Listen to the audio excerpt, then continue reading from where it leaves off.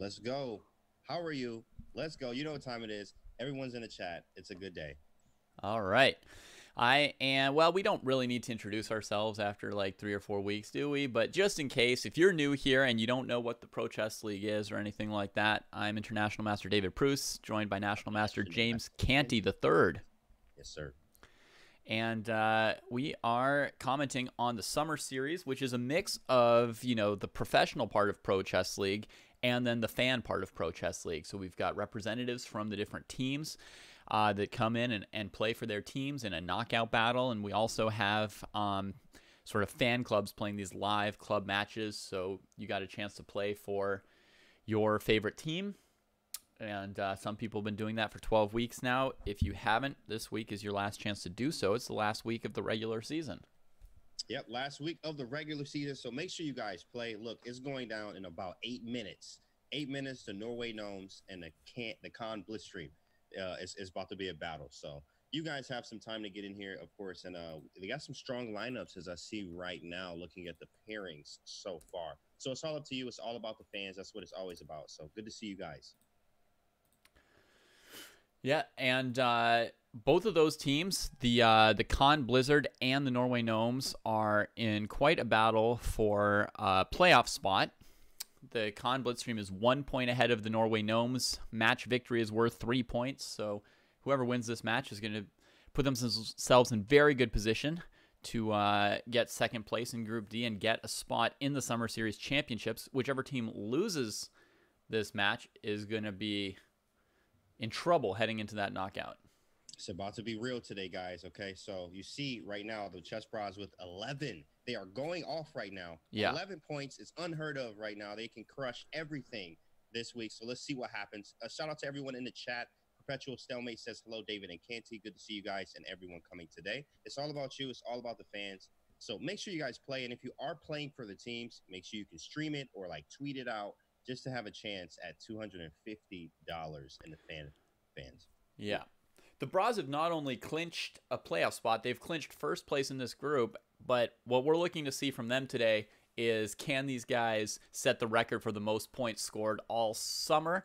I would say yes. How about you, James? Absolutely. I think they are in beast mode right now, or bra mode, to say exactly what they are. The Chess Bras are really going off. So I absolutely think that they have a statement to make today, and we're going to see what Ivan does representing the Chess Bras today. So. Yeah. So James and I have each predicted the Chess Bras to win the knockout battles and their live club match. So another perfect 6 out of 6 week. If that comes true, they'll have scored 17 out of 18 possible points, which is just, I mean, it's just outrageous. I mean, it's so far beyond what any other team has done. That's right. They are also winning in the fan growth. They're just winning everywhere. They're winning everything. They're winning everywhere. So we need to see what they do today and what's going to happen. But again, it's all about you guys. They could get crushed today, highly unlikely. But they could definitely be crushed if you guys go in there and like actually play for the other team. So it just depends on what the stack and the lineups look like. But we're going to have a lot of great chess today. I do know that. We've got some really good players today. 4 grandmasters representing their teams. GM Ivan Saric, GM Jan Ludwig Hammer, GM Andrew Tang, GM Fabien Libizhevsky. And so there's going to be some really, really high quality chess to follow here, as well as the chess that you guys play yourselves, which will be, or maybe great today, right? Right. I'm just playing. Absolutely. You never know, right? And also I'm looking forward to see what Hammer is going to do today. I saw Hammer actually was streaming yesterday. So Hammer was like getting ready for, tomorrow Pro Chess League Summer Series. And I know he didn't have the best performance last week. Yeah. So I know he's ready. He's definitely ready this week. Also, Andrew Tang just did a match yesterday playing Bullet with a friend of mine, a mutual friend. So nice. Played about 40-50 games. He's always just like, playing Bullet chess even when he's sleeping. So we know it's going to be something serious from him. Fabian, I'm very interested to see what Fabian does and Ivan, to see what they do here. So exciting. Yeah, I mean, this is the first Summer Series play for Grandmaster Ivan Saric. Like you said, Hammer and Tang, they each played 2 weeks ago. And then Hammer again played last week. So he's played both matches for the Gnomes so far. 1 week, it was just highlight reel after highlight reel, and he won the knockout and did everything he could. Last week, he had a tougher week. We'll see if he can bounce back. But it's going to be tough for him right out of the get-go, because he's going to be up against Ivan Saric in that knockout. And the Chess Bras, if anybody thought they would just coast because they'd clinched, I think just seeing Ivan Saric in here says no. I mean, this guy's, recently hit 2,700 in classical chess. His performance rating in the 2019 season was 2741. He's their biggest star. I mean, not that, Hansen and Hambo and those guys aren't like, the core of the Chess Bras, but as far as like hired, high profile, hired guns who can go up against the top in the world, this guy is elite. One job to do. When he comes in, you know exactly what's about to happen. He is here, so he does not get fined. You know exactly what's about to happen. So Ivan Saric is about to really, I think, show a dominating performance, is what I believe. But we'll see what happens. Of course, Hammer is still going to swing the hammer, and Penguin's going to bring his friends from the glacier. And also, it's going to be serious. Everybody, the only person I don't know is Fabian. I'm just not sure. He does have a lot of courses out. I know a lot of his material. He plays the French a lot. So he is a very, very strong player. We just have to see what he does today with these beasts. Yeah. So, anybody wants to play, this is it. This is like the last call. We got 3 minutes and 20 seconds to get into that match. Norway Gnomes, Con Blitz stream. This is critical. I mean, pretty much after this match, if one of these teams wants to come back after losing the match, they'll have to sort of win the knockout while the other team gets last place, basically, right? So it's going to, which is going to, require some luck and some skill. So this is where they've got their fate in their own hands here in this club match, or their fate in all of your hands. So pick your team. Pick your team wisely, and let's go. Let's go. Shout out to Martin Kessler, says, yo, Canty, how are you? Tang beat Danya. Yeah, Tang is beating everyone, okay? Wow. Tang is definitely, but of course, Danya is a master himself, so Danya is going to win some games. We already know that. But Tang versus Danya, that's a bullet match I'd like to watch. Absolutely. Absolutely. Would love to see something like that. So I just logged onto the internet one day randomly last week, and it was Danya versus Hikaru, and they had like 100 games played. It was like 60 versus 40, and they like played for another hour or something. It was absolutely insane. Right? Thousands of people watching. Like, insane. Right? That's just beautiful. Beautiful to see that. All right. So one other thing that we will show you guys is where the bracket is looking for the playoffs. A lot of teams have sort of clinched their seedings at this point. For example, Montreal Chess Bras in Group D. We already know that they will win the group and that they will finish behind Sao Paulo Capibaras for fan club growth. So they'll be the number 2 team as far as fan club growth in this bracket here. And one of the sort of crazy things with this bracket is that we've got St. Louis Archbishops, Chengdu Pandas, and Montreal Chess Bras all on the same side of a bracket. These are all, extremely storied Pro Chess League teams, right? Teams that have had a lot of success in here in the past. Absolutely, and it's going to be very, very fun to see here. Of course, just to see what the bracket is going to look like, and the shake-up and the mix-up here. First off, guys, in the chat right now, who are you rooting for? You see this bracket here. Who's going to take it all, and who is your choice for the winner of the summer league? By the way, games should be starting soon, actually. Yeah, no, right under a minute, the games are underway. Yep. Let's look at the ratings. Who's more stacked? It looks like Khan. Khan has a very top-heavy team so far, but I think it's pretty evenly matched. Yeah, it looks pretty balanced. We got pretty balanced. We got a lot of people playing people only 1 rating point apart from them. So that's intense. Is Khan I imagine that Khan is also going to be streaming the match themselves.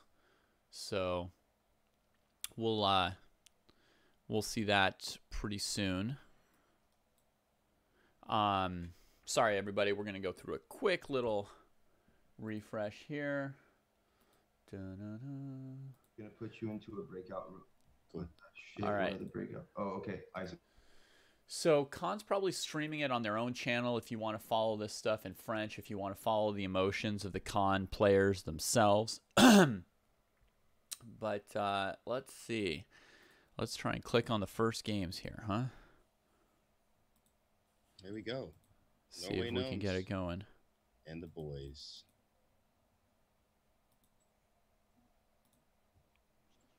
All right. And we have liftoff. The first game is starting here. There we go. Do, do, do.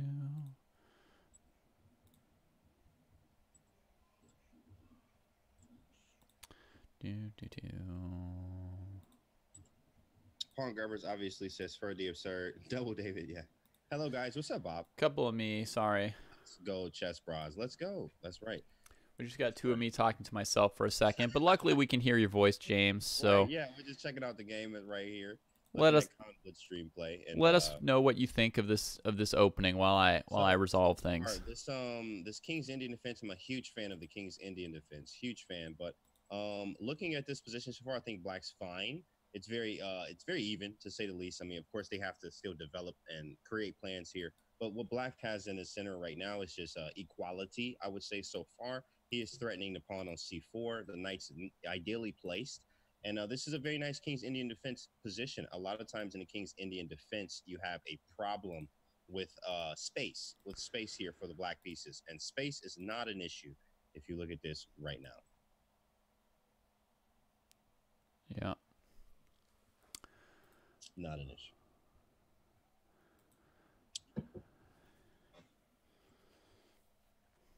What else can you tell us about this position? Do you play this for either side? Do you like this?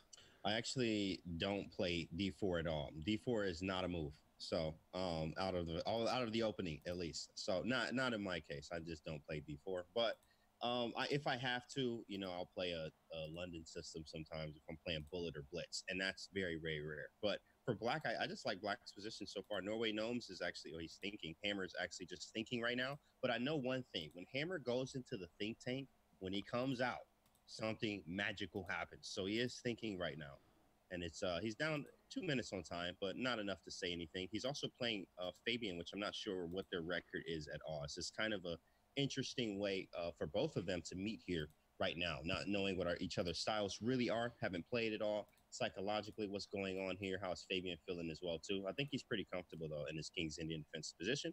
And now we have Hammer taking the knight, captures the knight, pawn takes, followed up with bishop to g5. So development, also the d5 square is very weak, so you should see a move something like c6, maybe. Oh, he might be getting in trouble though. c6, that was a good move. Hammer is such a monster. Bishop g5 is such an annoying move. You might have to take on d1. c6 probably has to be played at some point, but if it gets played right here, you're thinking Hammer might trade on d8 and play knight e4? And it's GG. He did it. He did it. Isn't that over? Oh, wait, no. No. That was you on the That's just me showing your idea. I was like, what? All right, he traded on d1 like he had to. Now he's going to have to play c6 as well. Yep. That was now, very smart Hammer. Now let's see what Hammer's got going here. I see two ideas. The first idea I had was to try and get this knight to d6. But the only way to get there is through e4, so then you'd have to trade a piece, so then you're kind of simplifying a little bit. So then I'm thinking my second idea might be better, which is b4, b5. Trying to increase the scope of the bishop on g2 and open up something more on the queen side. Yeah, b4, b5 is a real thing. They actually do that a lot in King's Indian defensive positions. But for Black here, it's like I'm honestly not confused, but like what's Black's real plan here, honestly? It's kind of weird. But also White too. White has, I think, more space, but Black has a problem trying to figure out plans and ideas. I think he just needs to just develop, which bishop e6 should be the next move. For White, I'm not sure what he should be doing, honestly, either. Maybe b3, rook c1, or rook c1 first and then b4, b5, like you said, is an obvious plan.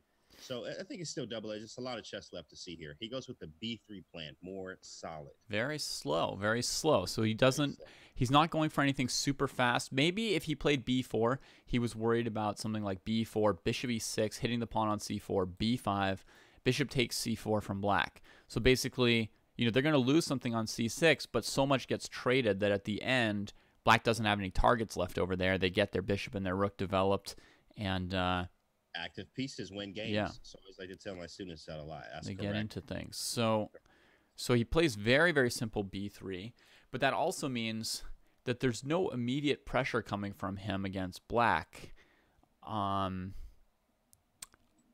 I mean, there are ways to still try and bother black a little bit long term with like a bishop on e3 saying, hey, what do you do about a7? Maybe if you play a6 at some point, then knight a4, and he's got the b6 and c5 squares to try and bother black a little bit. So there are still like a couple little things he can do, but it doesn't feel like he's coming in for a crush. Right? Not at all, actually. I don't see a crush coming in. I actually like this move by Hammer. Hammer comes up. I think Hammer is a very, I would say, interesting player because he comes up with very, very smart ideas, very, very cool ideas that they weren't in a position that wouldn't be your first mind. Wouldn't be your first mind, for instance, for white. Probably could have doubled on the file here. I like this knight a4 move because it's going for knight to c5, and it's very difficult for black to even stop him besides knight to d7. So if knight to d7 happens, I'm wondering what's the follow-up for white after knight to d7. Maybe, right. I'm assuming he's not going to sacrifice on d7. That was just not a move. It's just not a move. But I'm curious to see what happens really right. after knight to d7. I think probably he'd look for doubling on the d file. That would probably be the main thing for white to look for there to sort of threaten that knight. So maybe a move like rook to d6. Because basically what black wants to do is if they want to challenge the d file, they want to play f6. But here the rook's hitting that bishop still, so... Yikes, yeah, rook d6 is such a annoying move. Actually, so, you can't play f6. Yeah. And then you want to get the rook off of d6, so you can't play rook to d8. So that's why h6 does make a lot of sense. So now you can put the rook on d8 in that same line, maybe knight d7 afterwards, followed by rook d8, and put in a bishop on f8 to kick the rook if you have to. Well, again, if you play rook d8, you can't play knight d7 because of the bishop on g5. So what he's going to have to do at some point is play h6, which is what he played. He had to either play, knight d7, rook d6, h6, or h6 right away. Correct. So yeah, so he did that. One thing that's interesting is that Hammer has used so much time so far this game. I notice, Yeah, he actually did it last week too. Got in time trouble. That's what caused him the game against who played last week? Lajoie, the previous rep from the Blitz streams. Correct. Meanwhile, the first points in the match are scored. It's 3-3, so things are tied at the moment. So probably expecting a close match here. I think neither of these teams can afford to lose this match, so I expect it to be pretty close. I picked Khan to win this one. How about you? Who do you think would? I actually picked the Norway Gnomes. The Gnomes. Yeah. I actually picked the Gnomes. It's pretty close to a toss-up, right? I mean, I think it's pretty good. So. Shout out to Chess Win, says Canty in the building, says, yay, welcome to the stream. Good morning, what's up, David and James from Matt Smith. Hello, hello. Roop says, we in here, big fella, what's going on, man? And Jigga, good to see you guys. Welcome to the stream. Knight to g4 is on the board. That's an aggressive move. I like that a lot. Like this move. So what are you thinking, David? I think bishop c5. I mean, you have to get a tempo. Yeah.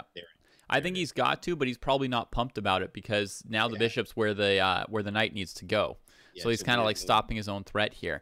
We'll probably see h3 and then dropping the bishop back to e3. I'm surprised by rook c8 being played so fast. Lubezhevsky must be feeling really confident here somehow. Absolutely. Especially being 4 minutes up on time right now against the Hammer Man himself. So h3 is going to happen. Knight back to f6. I don't think the move e4 helps black at all. After white just moves the rook, then the pawn on e4 will be weak. So just comes back to f6, and he's going to just drop back here to re-threaten knight c5. And the way black played rook c8 made me wonder if his plan was to play b6 here. I think that is the plan. Because the rook would be... Because it's defending a7 too, and everything's in c6 is defended. So, but then again, white has rook d6. So, I mean... Nice. When you read somebody's moves, you read that rook fc8 so fast, you're like, okay, he's thinking defend the pawn with the rook to play b6. Right. But then you still have to check his idea, even if that seems to be his idea. And rook d6 looks really unpleasant for black. Honestly, what do you do here? You might have to go knight d7 now. Knight d7, rook d6, bishop f8. Because you can't really do much else. I mean, that's actually a very, very good observation. After b6, rook d6, he could be in vital trouble there, actually, especially threatening to double up. The c6 pawn is hanging. There's some issues that he has to handle here. You can't move the a rook either. But it's it's kind of, I say, double-edged, but white has a slight advantage just due to the space and maybe even easier plans than black. I mean, for the moment, black's not really like threatening anything. They don't have any play of their own, right? They're just trying to control white's idea. So I wouldn't call it double-edged yet. I would say it's kind of like we don't yet know if white has a big advantage, but white's the one trying to create something. Black's just trying to control it. Black's trying to control it, correct. And now it's up to from 6. It's a 6-5 right now. So Khan is actually up 1 point, but there's still a lot of chess left, a lot of games. So let's see exactly what's going to happen. Now, we're looking at the game now, and actually Khan is still up on time, 2 minutes and not 4 anymore.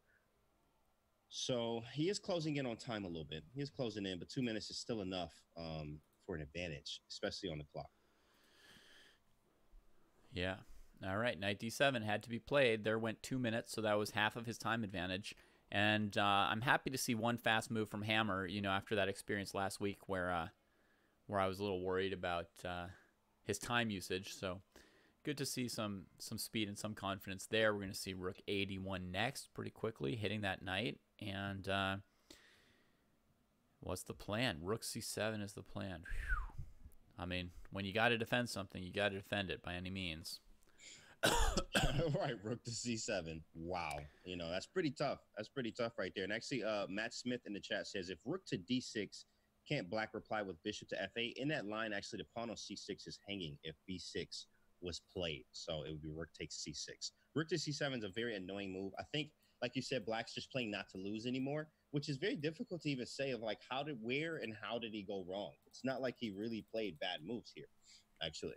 Now, usually in these lines, when I play the King's Indian defense, I usually go A6. So not in this position, but early on, I'll have an A6 or A5 available. So you have more counterplay and be able to play B5 in some cases. It's just a different way because Black is not dynamic here at all. It's just defending, and it's not fun ever to play a position where you're just defending everything. Yeah, he's just hunkered down for the moment. But he set up a good defense, and now Hammer's really in the tank trying to figure out how to make any further progress here. So, you know, I see him thinking for a minute. I'm not sure how white increases the pressure here. Yeah, that's a good question. Let's actually see how he can increase the pressure. Honestly, maybe F4. F4 is aggressive, but we also need a plan too. I mean, F4 does look interesting, I would say. F4, maybe, I don't know what else. I mean, he's got 2 minutes, so obviously he's in a think tank trying to figure stuff out too. He's almost down a lot of time, back down to 4 minutes again, or back down 4 minutes again on the clock. He plays C5, which I think is very weird, honestly, too. Very weird. I don't know what this is about. Maybe he's grabbing some space. Got to move the knight back to B2 to maybe go to C4. I don't know, man. It's not as easy. It's not clear cut. Yeah, B4 first, absolutely. Just solidify the pawn on C5 so we can move the knight right after.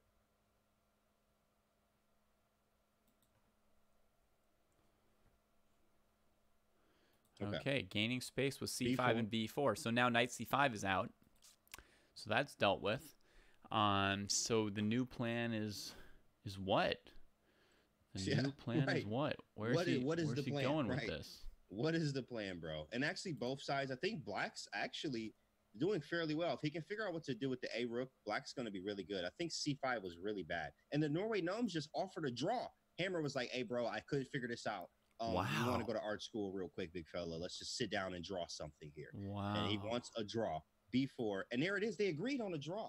They have agreed on a draw in this game out of nowhere. Wow.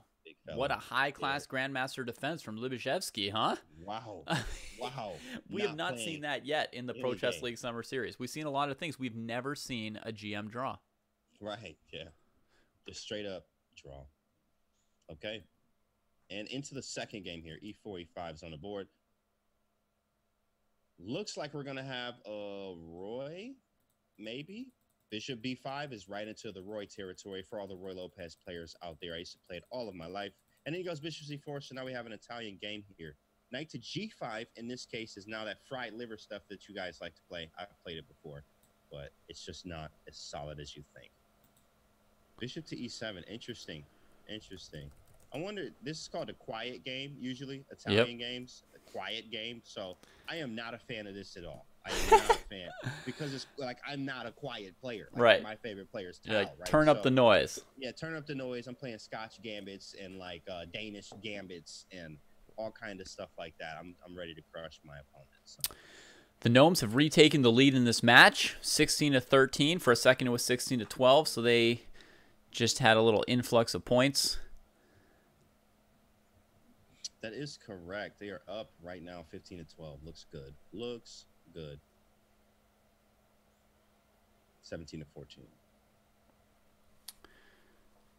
So A5 is on the board. He grabbed this early queen size space. But I actually like Black's position because of I'm a fan of attacking, right? So the open rook file looks really nice. It's very intriguing. I'd probably play like a Grand Prix fashion with queen to E8 actually here for Black.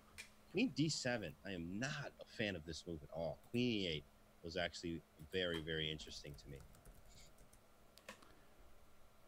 Thought Queen E8 was like beautiful.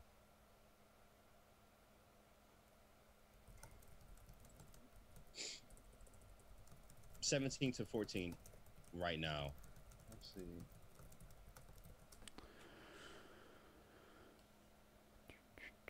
Cam Blitzstream and Hammer going at it. Okay, queen to D7 is on the board. What is White going to do? You need to develop. So number one move is develop. But he played A6. Wow, he gained a lot of space with this pawn over here on the queen side. Knight A3, knight to C4, I'm assuming. It's an interesting way to develop that. What's the plan for that? Knight A3. He just didn't want to block the bishop, I guess. It makes sense.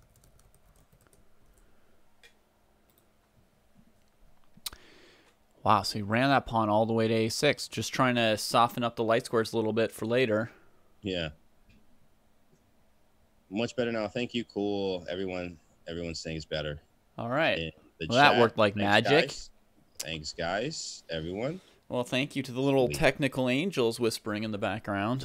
Oh, my goodness. Shout out to angels. Let's go. Rook A to E8. So that's nice. He's just playing solid chess here, honestly. He's just like, I'm just going to play solid forever and be boring and try to checkmate later. Hammer's leaving the queen side behind. I mean, he's getting everything out of there. And probably planning to attack on the king side like you want. He's just... I think the first maneuver to attack on the king side that he's thinking of is knight h5 to f4.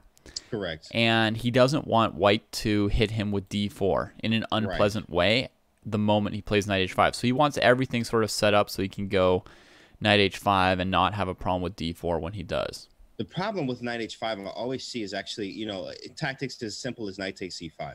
Just because the knight is hanging, loose pieces lose games is what I tell my students. But it's like knight h5 is you can't play there just yet. So I remember when queen e8 with that idea, yes, the queen wants to go to g6 and stuff, but it also aids in knight h5 because the knight's able to be defended in those lines. We can play knight f4 and be able to then bring the queen over to g6. I'm just so familiar with those kind of attacks, but this is very, very interesting. As you see, the knight's on c6 defending a7, so I'm not sure what knight b5 is really about. Oh, it's about tying that knight down so it can't go to the king side and it can't move. Once this knight is stuck, otherwise, you know, maybe knight d8, knight f7, whatever. But now this knight is stuck defending a7. If you ever bring this knight into the action in any way after knight takes a7, the pawn's really close to queening, becomes a huge source of counterplay. Because you're imagining this scenario way down the line as white, where black's going to try and come and checkmate your king, right? When they do, you want your counterplay to be something that's actually going to distract them, right? If it's just like, oh, I'm trying to win a pawn, they're like, sure, have at it while I checkmate you, right? But if it's like, I'm queening my a pawn in 2 moves, then it's like, okay, there's a clock on black's attack. Right. I like that. That is 100% correct. And we follow up with h6 here. H6. So this is very interesting stuff. Fabian's very, very strong. As he has, Hammer's thinking. He's taking precautions. He's like, yeah, this guy is good. You know, usually you wouldn't see this. Hammer is like, it's a different Hammer today. I mean, he's really not playing any attacking chess, just like I am trying not to lose to this guy. But he is playing very solid, too, if you understand every piece is working together here. All his pieces are developed in a way. He has a nice center. He can push with d5 at the right moment. Knight h5 now could be a thing. Oh, no, wow. This move is strong, knight too. h5. That was strong. This move is strong, too. If knight h5, which is not played, guys, then he can grab that pawn on a7 and just, finish the game outright. So that was a beast move. That was a beast move. This goes well with the pawn on a6. Now he's going after this light square on c6. His queen also has the c4 square in some cases, hitting e6 and c6 and c7. And he may be getting ready for the move d4 even in some cases, like d4, knight takes e4.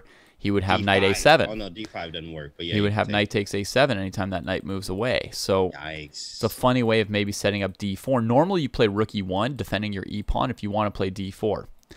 But I guess he's thinking in many cases he'll need to defend like F2 and stuff. He's not sure about spending time cycling away the rook that's sort of next to his king.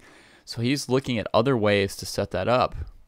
And you might have to go rook d8 here. As annoying as it is, like you might have to just bite the bullet and go rook to d8, or like something, or rook back to a8, which is very, very terrible. I just think something's like it's ugly to play, right? What do you play here? D5, D4 is actually a legit threat because the knight cannot move from f6. So you have to like defend something, which is a queen, maybe rook to d8. So at least you can play knight h5 next move. I mean, he definitely does not want to move that rook back to, you know, d8 or c8 or a8. I mean, he left that behind, right? He left that life behind. He's not like planning to go back to it like two moves later. And I had a coach at one time tell me one time too, like the problem sometimes is a lot of times people hate to be wrong in chess. You know, like you have to like, you know, I have to go back, and then you admit to your opponent that you actually were wrong there. And nobody likes to admit that, like anywhere, right? In chess or elsewhere in their lives. In life, and correct. But I think one other option you could try and go for would be something like bishop d8 and rook f7. It's a little bit slow, and it does allow d4 for a moment, so maybe he doesn't want that. But that's one other contortion he might have available that would defend stuff and maybe still leave him poised for the kingside attack that he's thinking about. Yeah, this is not easy for Black to think about. As you can see, he's down on time again. Fabian's been very good on the clock here. Yeah, he's been both games on time here. And actually, this position here, not that he's slightly better, but he is increasing the pressure. He is increasing the pressure because Black's pieces are very well coordinated and chemistry is very good between the pieces.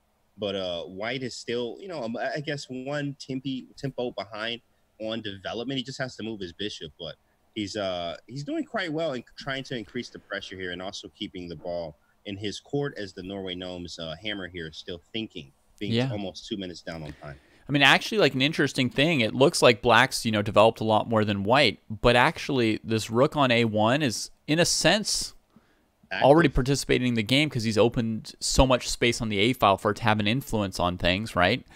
And the bishop on c1 is kind of on an ideal post as well, controlling a long diagonal and out of the way.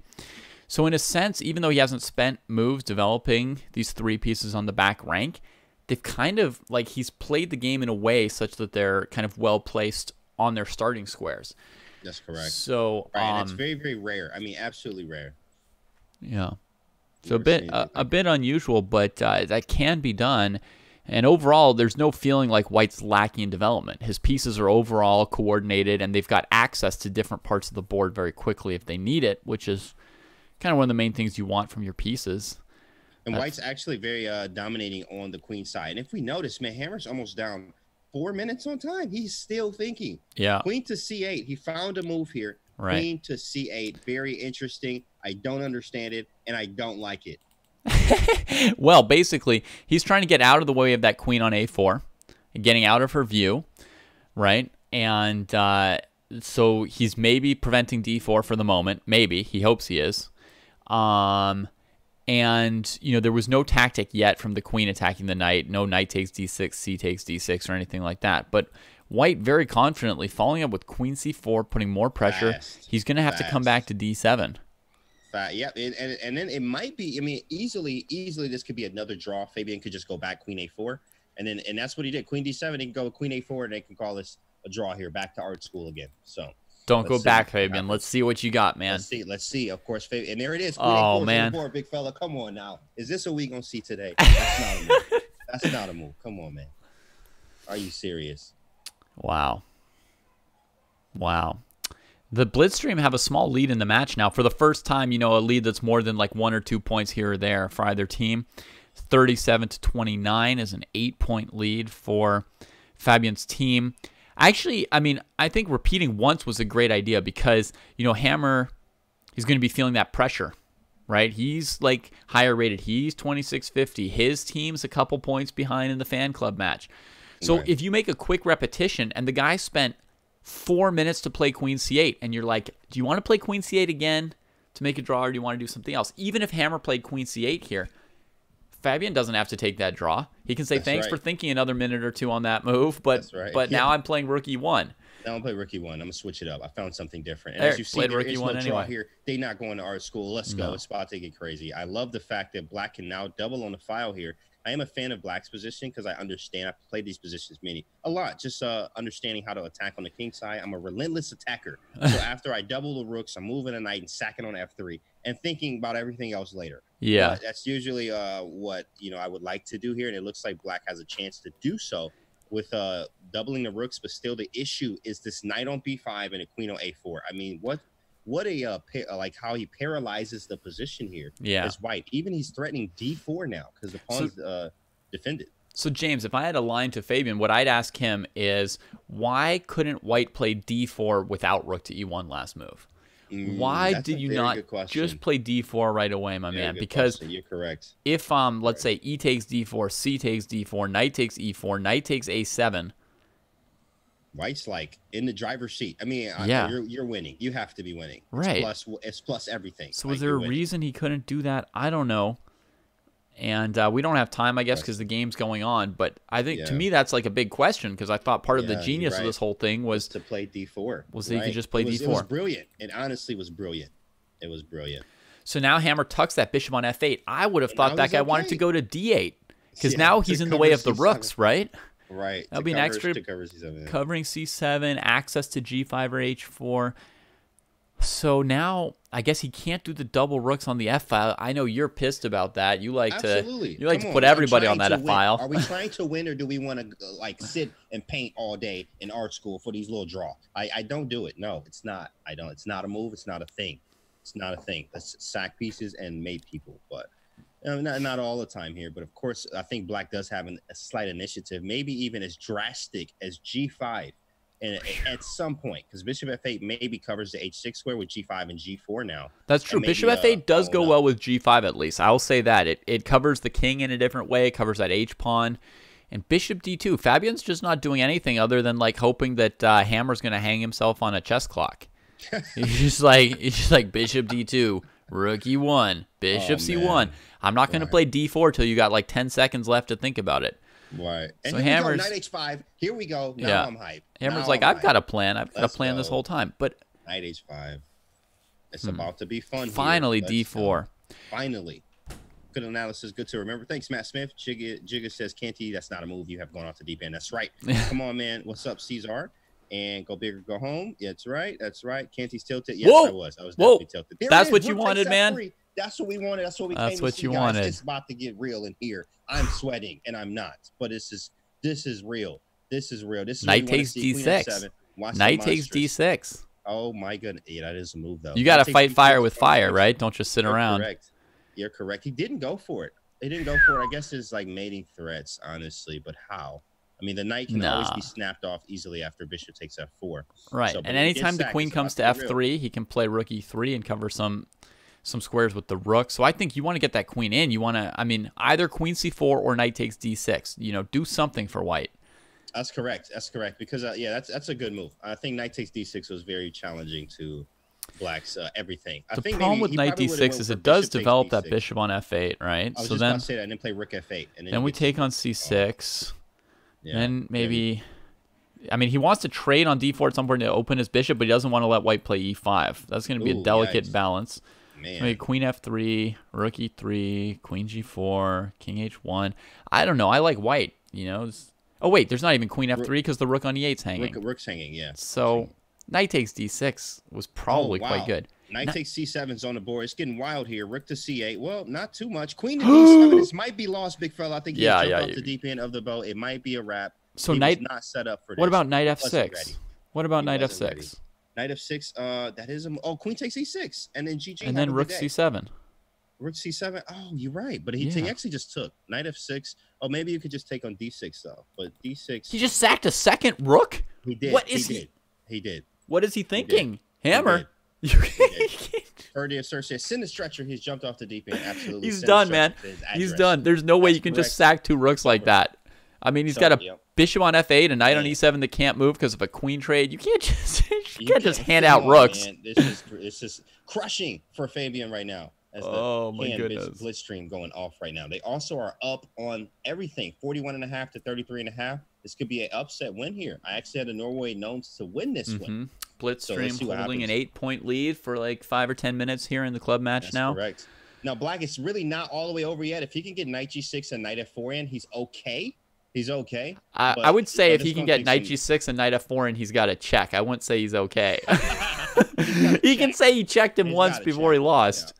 That's all he got. He's got to check. He can say we got a quick view of the king's, tail as he had to run for a moment, but pawn takes. Yeah, pawn takes just a7 and now queen he's the like, a pawn. Let's go. Queen another one, and now knight g6. He's bringing that in, so he's trying to go for mate threats here, but it's going to be very difficult once we bring the rook to g1. We can even allow to check, snap one of the knights, and go king h1, and we should be fine. Yep. Yeah. Unless knight h4 though. Knight h4 is very scary actually. So maybe we found the threat. Knight h4. Yeah, maybe queen e3 then. Oh, you can't. A rook e3. Oh my goodness. You still got to be careful. Okay. Rook e3, knight f4. Still a threat. That's still a threat, big fella. He is definitely strong here, and he's closing the gap. Knight h4 is a legit threat, guys, and you have to be very, very careful. Maybe queen takes b6, knight h4, king f1 instead. So then after queen takes, you at least got some time to run. Yeah, it's true. Knights are short range pieces, right? So if you run a little bit, the knight's going to have to catch up. That's exactly what he went for, guys. Queen takes b6, knight h4, king f1. And now we see what happens. So if queen takes f3, honestly, you could just push the pawn and say, hey, well, got another queen even throwing queen e6 check just to get your queen onto the light squares, which is where white's weak. Cover some of those light squares, then run the a pawn. Very smart, absolutely. It covers queen h3 too.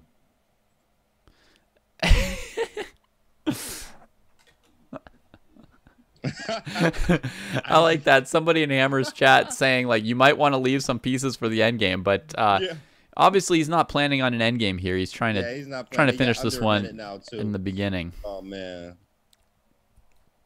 Was going to get a second cup of coffee, but this game in Pruess and Canty got me going off has woke me up. That's nice, man. That's yeah. Right there. Much better to get woke off your experiences than off of some chemicals. Correct.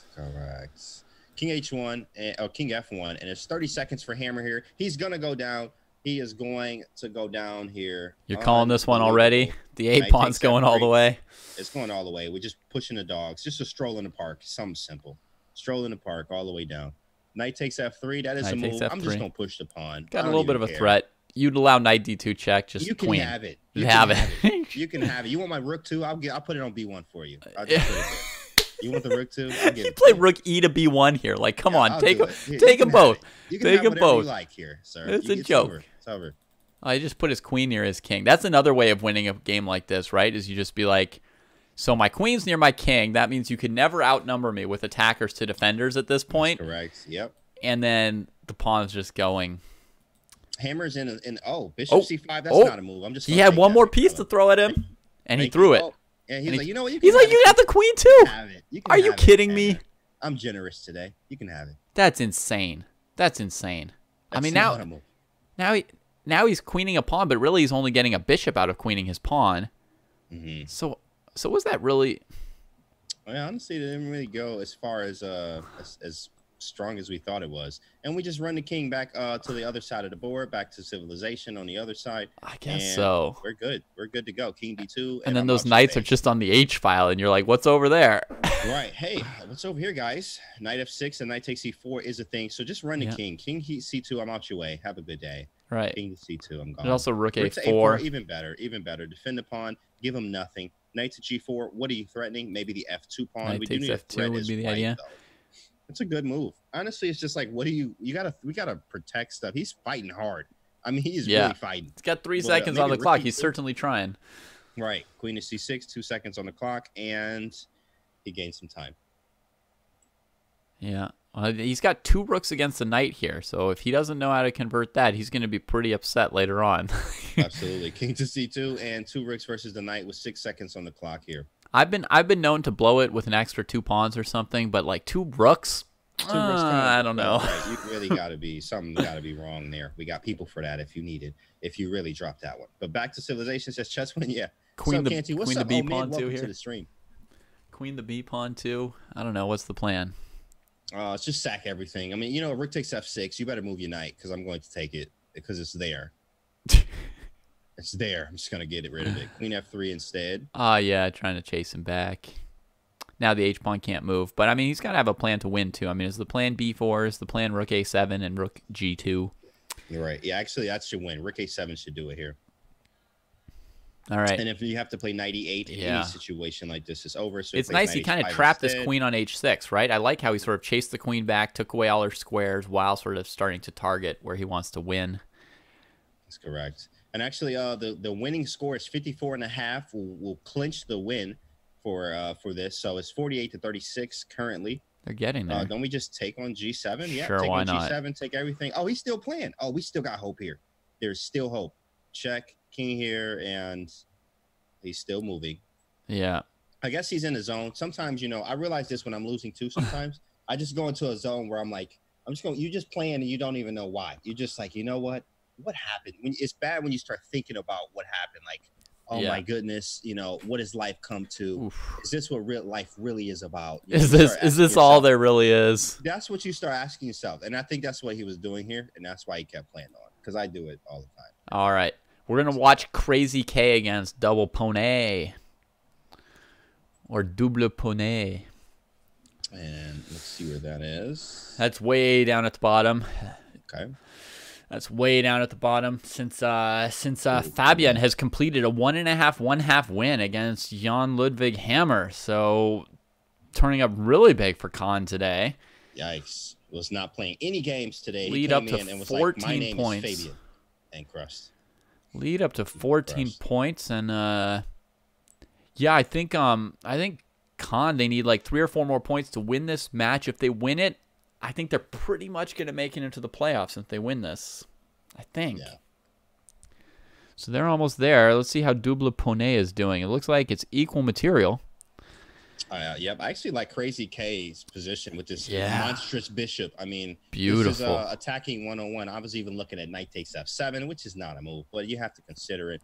Also bishop to f6. I mean, there's so many things, even like queen to c1 just to back up to c3. All kind of ideas here. I love this kind of stuff. So this is my realm. My realm. Oh, no. Black gives up that bishop. That diagonal is just even more completely 100% controlled. Absolutely. What's he thinking about? Recapture. Yeah. How crazy are you, man? Just recapture. Absolutely. Well, he is 1,500, so shout out to anyone 1,600 and below in the chat. Absolutely. So this is something that you should be aware of after you take and be etc. Looking at this bishop on the dark square is on the dark square diagonal is actually just a monster here, and it should be made in a few moves here. So our goal is to figure out how to get a piece. Queen E5 will do it. Yep. I'd already checked that knight D4 doesn't work, and it doesn't. So it does not. Queen E5, then you've got to play pawn C5, and you just take it. Yep, and then knight to E6, queen C3. GG. Yeah, so that'll finish the game. I'm a little bit disappointed. I would have preferred that he didn't allow this queen E5 move, because I wanted to see white, play something like rook F3, queen H4, queen takes H7. I was waiting for that. That's what I like. Right? The sack on H7, rook H3, rook H8 mate. Oh my goodness. I just did that actually a few days ago. I remember that. I'd love to see, like a 1,500 down on board 40, show off his tactical mates. Sure, I did. Be nice to see. Today. I did my puzzle rush. That's what he said. Yeah. Hello, everyone. What's up, Sean Ferry? Never mind, we're back to me. Yep, I won, although team is about to lose. That's okay. Steve is 5. At least you contributed. At least you contributed. Points, man. Oh, so, Khan is 1 point away now. 53.5. 53.5. 1 point away from the magic number and the playoffs. Magic number and the playoffs for the big boys. Oh my goodness. Queen E5. That was strong. I mean, basically, Crazy K1 just played a fabulous game. He lost the first game to Double Poney, but the second game here. Very, very strong. Always good to be able to come back. Correct. Always good to be able to come back. Oh, this was brilliantly played. And with this F4 move, EF4, Queen F4, leaving the knight hanging because he had Queen F7. So, I mean, everything is strategically and tactically sound this game. Dang. Oh, man. Hitting that man like that. Queen E5. Why do you have to do him like that? Maybe he wants to play board 1 next time. Maybe board 1 is ready for him. He might be ready. 92, King H, even King F2 actually is the strongest here. You could just take it. You could also walk away. Like, you know, the whole walking away from an explosion thing. And, just walk away from that with your king, and they still can't stop the checkmate. Black's resource is going to be the move F6. I mean, resource because it doesn't help him, but like technically it's the only move that's going to avoid mate in 1. So he's going to play F6, and then White's going to have Queen E6 check. The King's going to have to go to the diagonal of the B2 bishop. You take the knight in peace, right? I'm just previewing things for us here, right? And then later White just takes on F6 with his bishop or his rook or whatever. Even the Queen will probably do. She could sack herself and win. No, yeah, she could do whatever. Extreme Dota won both their matches. Congratulations, Extreme Dota. We don't yet know who's going to be the top fan of Division D. We will find out in the next week. When the commissioner or vice commissioner, Isaac, has gone through and checked out people's streams and their blog posts and stuff like that. He'll figure out who wins that $250 cash prize for best fan in the division. But winning your matches is a good move. Excellent. That's excellent. And now King goes to G7, and like we said, he's just on a dark square here. King takes E2 is just monstrous. Actually, Bishop takes F6 is almost. Yeah, it's winning. It's actually, everything's winning. Yeah. Everything's winning. Pawn takes might be the strongest, actually, setting up mating threats. I mean, really bad mating threats here. Yeah, pawn takes is really strong. If rook takes, check. You play king takes E2, check, and then they can't defend nasty. F6. Yikes. And if pawn takes king H6, we know he's going to get mated out there. He is in a think tank here. Now, he needs to be careful because he's getting very close on time. At first, he was actually 2 minutes up. Now he's like 30 seconds up, even though he's completely winning here. But a lot of times you will fall into trouble if you think way too long here. And he did go with pawn takes F6. So if king H6, the king is out in the middle of the street, and it's just not fun. So rook takes F6 check was a move. Now let's see what he does. Let's see if he'll find king takes E2. Very strong move here. Crazy K. Doing it.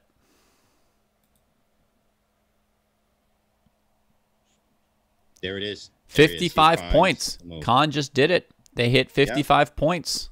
Khan has clinched a spot. So I think they pretty much clinched a spot, right? Yeah. Pretty much. I suppose the Blizzard could still get up to 10 today in theory, push them to 3rd place to that Twitch fan vote that's coming up after our show today to pick between the 3rd place teams. So there's still a chance for the Blizzard to have a perfect day and pass them, but they've done a good job here today. They're going to win this game. I'm going to click over to another game of interest to me, which is Kryptal as White against Alms Chess. Alms Chess, he's up to 2008. Very, very strong for both these guys. That was a game from down near the bottom of the boards of the match, though you would have never known it with the way they were playing. They were playing a great game there. But this is a game from up near the top board, so you can see what some of the highest rated 2000 level fans are playing like. Yeah, it's getting wild here. It's getting wild. Bishop D8. White has recently sacked a knight. Oh, yeah. And is going on the attack here. I mean, this is getting serious. Yeah. Bishop D8 might be the only move. But how do you follow up with Bishop to D8? Let's preview it. White played knight takes D5, leaving the bishop to just take the knight on F3 and get in on his king. White's king not looking good, but Black's king is in even more immediate danger. What's he going to do? Bishop D8, I suppose? Yeah, and then after Bishop D8, what do you do? Knight F4? Because your knight is hanging, so this might not be honestly as solid as it looks. Yeah, I mean, there's certainly a nice risk of a failure on this sacrifice, right? It might not work out. We're waiting to find out. If Bishop D8, you could put the knight on F6. You're walking into a pin, but you're always going to have checks against the king to try and get out of that. So it's going to be pretty complicated. Correct. It's pretty complicated. It's very double-edged, I would say. You may need to keep your bishop on E7, actually, after Bishop D8 and Bishop E7, and bring the last piece into the game and try to figure this out one by one. You don't have a dark square bishop for White, so maybe put in a king, like a maneuver, Bishop D8, Bishop E7, Rook E8, King G7, King H8. Okay, there's Bishop D8. There's Bishop D8. Now it's the big choice for White. Just wait a minute. Let me go back a move. Oh, yeah. White didn't have knight b6 before because the rook was covering the rook. Okay, so you had to Yeah. give the rook check, king f8, and then here if you played knight takes b6, black would have the defense of king takes e7. E7, yeah. Okay, so he never had an easy win. He comes back to here. The bishop escapes and defends this. And White's looking for... something. He's just looking for something here. Yeah. Knight takes f6 just is not going to be enough. Well, if he retreats knight f4, I feel like he doesn't have enough. So he might have to go for the risky knight f6, getting himself tied up. Yeah, because after knight f4, there's queen f7. You double up, and you didn't really get much from the double up there. If knight f6, the key move is going to be king f7 from black. The king gets out of the way of any knight checks, so the knight can't move as easily, and he starts attacking f6 and e6 himself, right? Just sort at the same time. Sometimes you just got to do the work yourself. So yikes! This is like out. It's very close to being so. This sack takes a blunder. May not work out. May not come through. I'm not seeing anything good for White here. You like to sack. You see anything for White, or did he misfire here? Honestly, there's just not enough material. I just don't see enough material here. It's especially if I had a bishop, it'd be even a light square bishop. I'd be fine here. But like I don't have enough, and these rooks can only do so much because my a rook is so far out of the game. Even though it's one move, rook a to e1, but my knight's hanging, and this is it's not enough. I'm not trying to give up both my rooks for the queen by going rook a e1, and then maybe like check them, which I don't even need to take the rook. I could play king f7. So there's not enough. There's not enough. As you see, he's at 34 seconds here, trying to figure out what to do here. Knight takes f6 doesn't work. Only move you could really go for is knight f4 because it gives you a threat, and then I can bring the other rook into the game. But that's all I have, and only hoping, playing hope chess is the only thing I can do here now. Yeah, so his time's ticking down. 30 seconds, 15 seconds, and he goes for knight f6. Well, he's given black a lot of time to find king f7, and he bashes it out. He's like, immediately, super saw fast. this coming, Not a move, and I'm ready. Start a new one. That was not a move. Start so a now, new one. Just reset. Now White's out, right? Because black can play bishop takes f6 here. F6, he's planned it all. Oh, rook check. Whoa. Yeah, oh, king my f8. goodness. That's a nice move, but king f8, though. Yeah. Yeah, it looks good. Looks good. It would be pretty if black had to take it with his bishop because you get queen e7, this kind of like disgusting little smush mate where you're down so much material. But unfortunately, there's just king f8 and, he plays queen f4. He's still not giving up, though. He's like, nope, I'm not giving up. I'm not giving up, which he shouldn't. Black is definitely – he should win this, but he has to be accurate. You got to be accurate because he could even get almost a perpetual. Yeah, maybe moving the bishop to c6 is actually fine. And if you have something like rook to e6, no, he can move rook e to c6. No, that's made on the back ranker almost. There's so many. Luckily, like White has a nice little maneuver here. His queen and two rooks are doing everything it needs to be doing right now. They're doing pretty well. Queen d6. Oh my goodness, this man! I told you, like something might be lost here. You might be lost. How do you get out of this? How do you get out of this, David? Can't take that. Threatening double checks. Can't move the king. Whoa. Oh, my goodness. Where did that come from? You might have jumped off the deep end. Somebody help him, please. Wow, with 5 seconds on the clock? 5 seconds. Finds this thing. All right, arms chest. You got a minute. Goodness. You got a minute. I know your palms are getting sweaty here for a second. My goodness. Right. This is one of those where you're thinking, like, is this for life? So how does he lose if he plays bishop f7? Let's just, like, ask that question, right? Sometimes you just... It's mate on the back rank. How? Oh, no, it's not. Rook, king g7. You're right. Yeah. King g7. So, can it be okay? Rook takes queen. Sometimes you got to just clear your head and start making moves, right? You're like, there's all these weird threats. Oh, I'm so scared. Just try something. So bishop f7. Oh, he found it. He found it. Yeah, that was ugly. 3, 2, 1. Rook check. Yeah, that doesn't do anything. King g7. Nope. He's out the way. Luckily, he found this nice maneuver here. Bishop f7. He's out of the way. All right. Out of the way. And now he's out of the woods, guys. He's out of the woods. He's back to civilization. Everything looks good on the other side of town as he's gone. He is gone. Man, that was scary. That was scary. What a game. That was scary for a second there. Tic-tac-toe. That's right, chess win. Roses are red. Maxime says, palms are sweaty, knees weak, arms are heavy, says Mac. MC, that was great. Mom Spaghetti, what? Saturday, Danny jokes. Son says, Chica. Funny. So, yeah, this is over. 5 seconds on the clock. He's still going to push it up. Whoa. Just as long as peace. Gave one back. 4 seconds on the clock. Now it's not over. Rook g4 check. Queen f6. Rook g4 is a legit threat. Now it's really immediately not over because he's got a bishop against 2 pawns. That's basically close. I mean, when you're playing like 3-second chess, it's like it might as well be even. Yeah, that's right. That's right. All it takes is a slip up. All it takes is a slip, and it could be over, folks. Yeah. Rook G4. You got to make a move.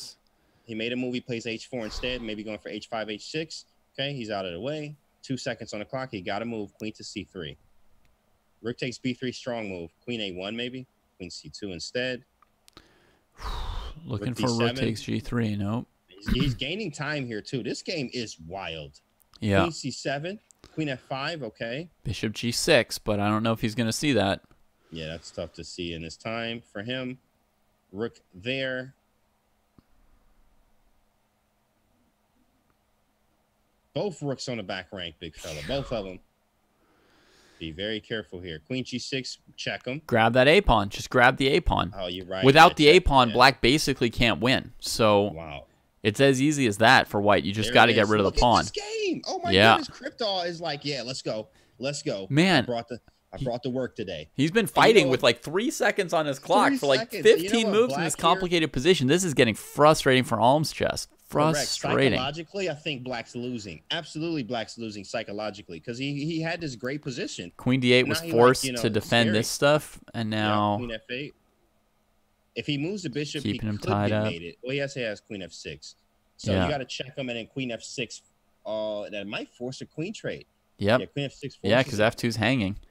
So now we get the next phase of the game. After the crazy middle game comes a tricky end game. Look at this. Now this game might not end. This might not end because with the bishop and rooks, he said Alm's chess just offered a draw, and Crypto says nope, not today, big fella. Even though I'm down a piece, I don't even care. Declining to draw down the piece. What? Down the piece. Okay, he's a boss. Absolutely. Yeah, he's a boss. He don't even care. He doesn't even care. Okay, absolutely. But if anyone can win in theory in a grandmaster versus grandmaster match, it would be black. I mean, they don't have a lot of pawns left to go with. White should be able to draw this, I think, but if there would be anyone trying to win, it would normally be black. Man, Crypto played super strong. I mean, being down 2 pieces to come back here and have this kind of end game. This is a good technique, everybody, to learn. Attack the pawns from behind with your bishop. Keep your eye on the pawn. It keeps the king from activating himself. So now you want to, be putting the bishop on the B1 to G6 diagonal probably here. Yeah, and that's a draw. He's just going to maneuver the bishop back and forth. You can't make any progress. And as soon as you push the pawn or anything, it's just a straight-up draw here. I would say there's a risk that white could play F6, which is a bad idea. Now all the white pawns are blockaded, so that's the risk for white. He queens on a light square on H1, so you got to be careful. The black king can come to E6 with the bishop on H5 covering the F pawn. Yep, I was just about to say that king up. Start swinging in. He might have jumped off the deep end, guys. This could be a way of how not to play an in-game, folks. Wait, now he's so far away he can't even defend his H-pawn. Where is his king going? Oh, my goodness. He has jumped off the deep end. Send a stretcher to his address. That is not a move, big fella. Not today. Oh, my goodness. Oh, my goodness. If he went to D6, king G5 was losing. So he had to come back and defend this. But now he'll just get zugzwanged out by the bishop on E6. I mean. Man. I mean, what a game. What a game, guys. What a game. And then it's straight up zugzwang. And it's over. Take on G5. Take on G5. That's easy enough. No, man. No. Oh, my goodness. Do not do it like that. Scaring everybody. Ooh, luckily, he's okay. Yeah. Take on G5. There we go. Okay, he figured it out. Run that H-pawn. There we go. It's over. It's over. And he's done it. There's the KO. Oh, my goodness. Crypto is so mad here. Wow. Absolutely. Because he should have taken the draw, guys. And you have to know what kind of position you have. That's why I highly recommend you study your end games. Highly recommend it. Because if you would have knew that this is a draw, you should not try to push. He got confident. He was feeling like his own god mode, right? Because he played that whole middle game with 3 seconds on the clock. He was like down 2 pieces. He clawed his way all the way back in to a drawn position. He's like, I can't lose. There's no way I can lose. Yeah. There's no way. It's like if I can't lose down 2 pieces with 3 seconds on my clock, there's no way I'm going to lose an end game. And he lost it.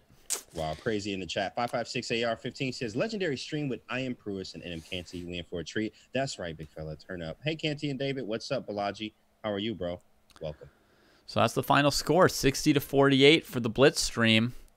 And big play from Fabian Libizhevsky on the top board, right? Fabian really came out strong for the Blitz stream. And we've got the new standings here already, showing 8 points for the Blitz stream. Very, very good total already. We'll see if Libizhevsky can add to that in the four-player knockout that's coming up in a little bit here. That's our next match. Will be the knockout. Yeah, if he can add to that at all, they'll be in great shape. The only team that can catch them for that playoff spot now is the Minnesota Blizzard, who have yet to play today. If they can knock out the top team, the Chess Bras, they could potentially get all the way up to where Khan is at. If Tang delivers the speed chess. Let's see. Right now, this is what's coming up. The knockout battle.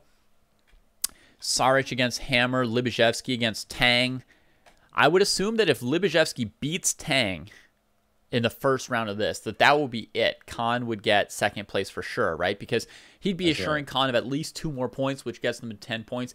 He would be making the maximum score for Minnesota 4 points if Tang got third place and if the team won the match. So then their max score would be 8. So that game on its own will decide for sure that second, third spot between Khan and the Blizzard.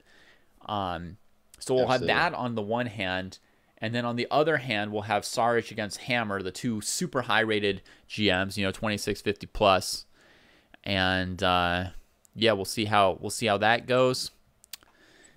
I'm excited to see Ivan Saric play. Turn up this time. I think I have a big eye on Tang's game. I think Tang is going to take down Libizhevsky, and actually Hammer is going to go down to Ivan. If Tang does, it'll keep that drama going to the last minute, right? Because if Tang bests Libizhevsky, then that will always still mean that the Blizzard have a chance to catch up with the Blitzstream in that match against the Chess Bras, right? I mean, if he beats Libizhevsky, then he scores at least 2 points for the Blizzard, gets them up to 6, so they're within 3 points of Khan, and then it comes down to that match between the Chess Bras and the Blizzard at the end.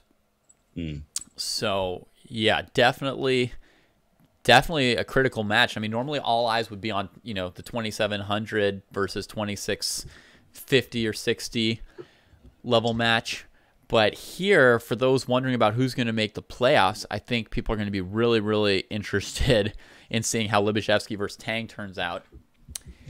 Libizhevsky is going to have the white pieces in the 15+2 game because Khan had a bigger fan tiebreak this week, or sorry, fan growth this week.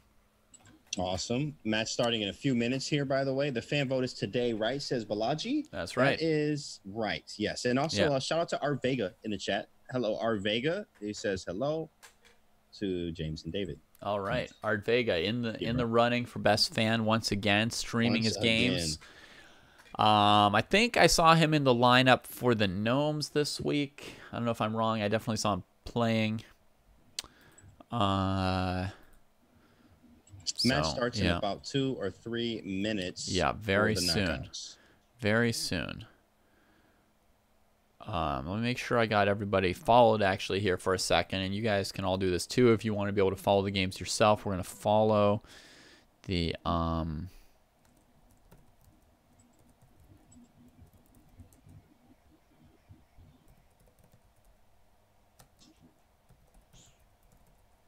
Go Tang says for the absurd. Nice. All right. Just type /follow and then type in these team names. I do the same right now. Got him. So when that comes live, we'll be right there, and we'll be able to see them. Oops. Sorry about that. Oh. I went to double me again for a second. Double David. What's up with all the Davids?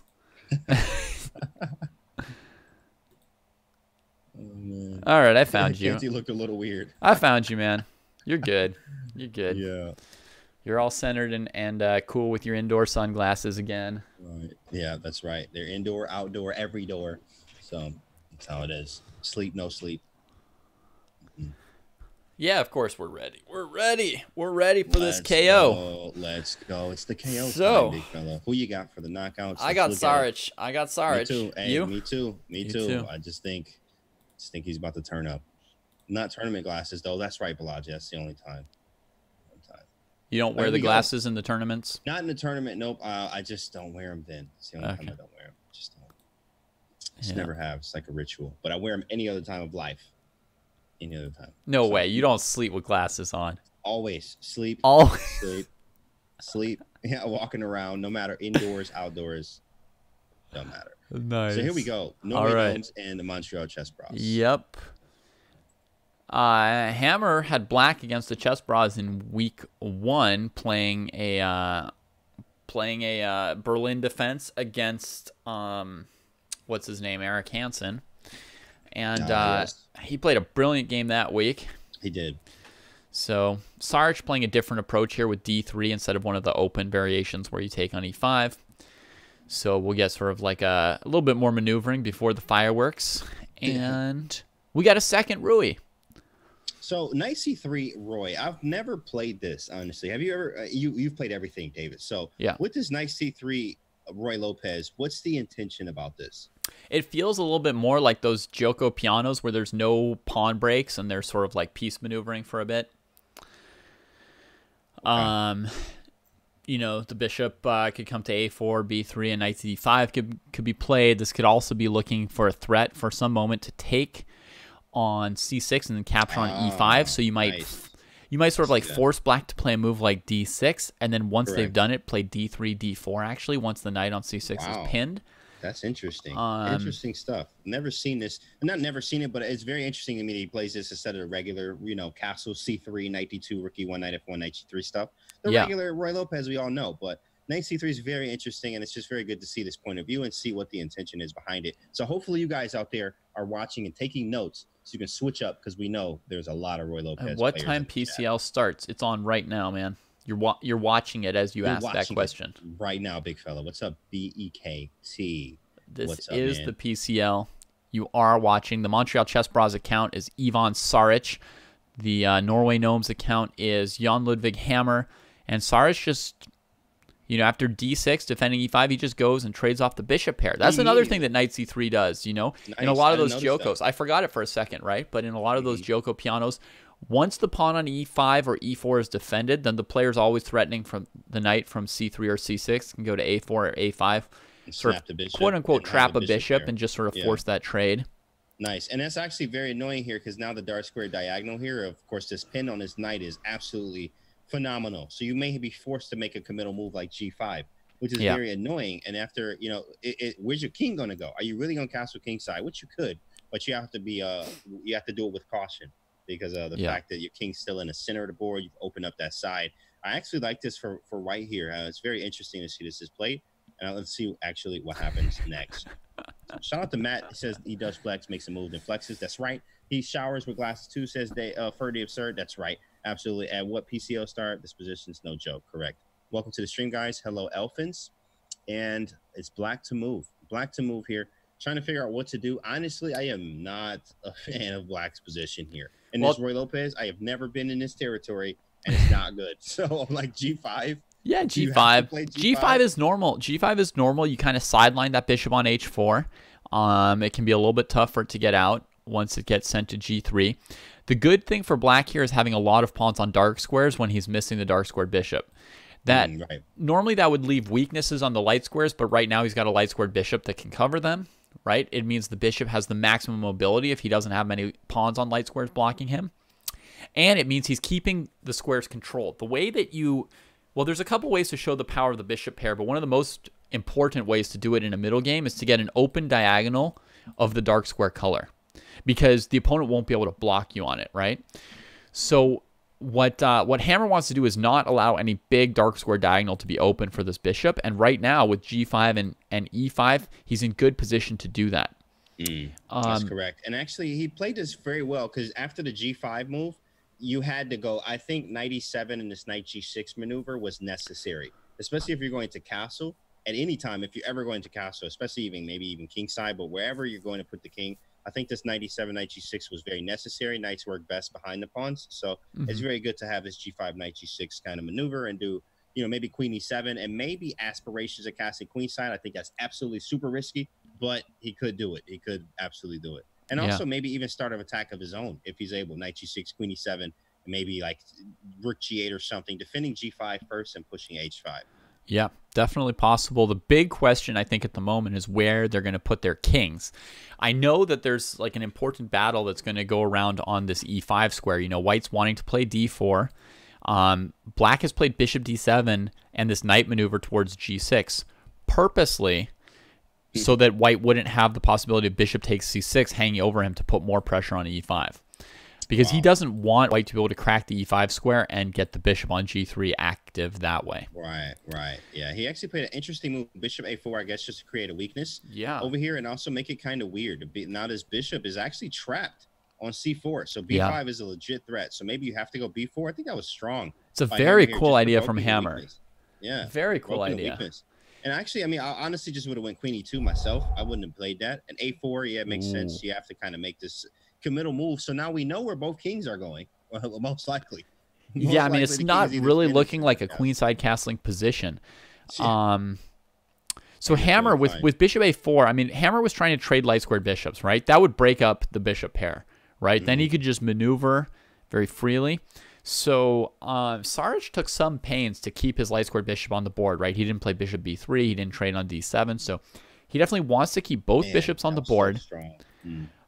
Whoops, sorry. That's just me, guys. No, and that was so strong because I saw him do I was like, well, why didn't he just go queen e2, but b5 actually, like you said, trading the bishops off. And that actually would have won a piece because he didn't have anywhere else to go. I think he had bishop d5. No, bishop c6. d5, c6, bishop b3 takes. Goodness. And then he takes and the rook's hanging. Oh man, that was nasty. You couldn't even move the queen. You can't just play queen e2 because you want to. There's some intense stuff. Hammer, I'm telling you, Hammer comes in with the most creative stuff I've ever seen sometimes. All right. But then somehow he's just losing still somehow. Definitely Black wants to play g4 here, keep things closed and maneuver.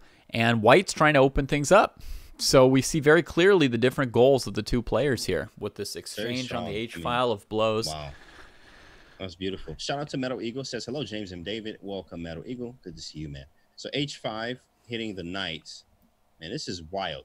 So you take on F3, takes on G6. You take on G2. He takes on F7. You move out the way. He moves out the way. Yeah, White's like better. They are. All right. I'll just show them what you're thinking. What's Black do here? Takes and then just step out of the way. It's fine. Yeah. If White had just retreated the knight last move, right, then Black could have played H5 or something, right? And then keep things more sort of locked up. But then he got the F5 square. I mean, not realistically, I guess, because he can always bring the bishop back, but he could go knight F1 to E3, F5 in that position. He'd be pretty far from it. All right, so pieces traded. They did go for it. Wow. Pieces traded. They went for it, guys. So I guess his knight on g6, did it have nowhere good to go? Yeah. So if the knight on g6 doesn't have anywhere great to go, plus after h5, White has knight h4 in many cases, right? Yeah. So it's like he didn't want to let that knight get to f5, so he makes the trade now. Has to trade again on g6 to not allow White to come into f7.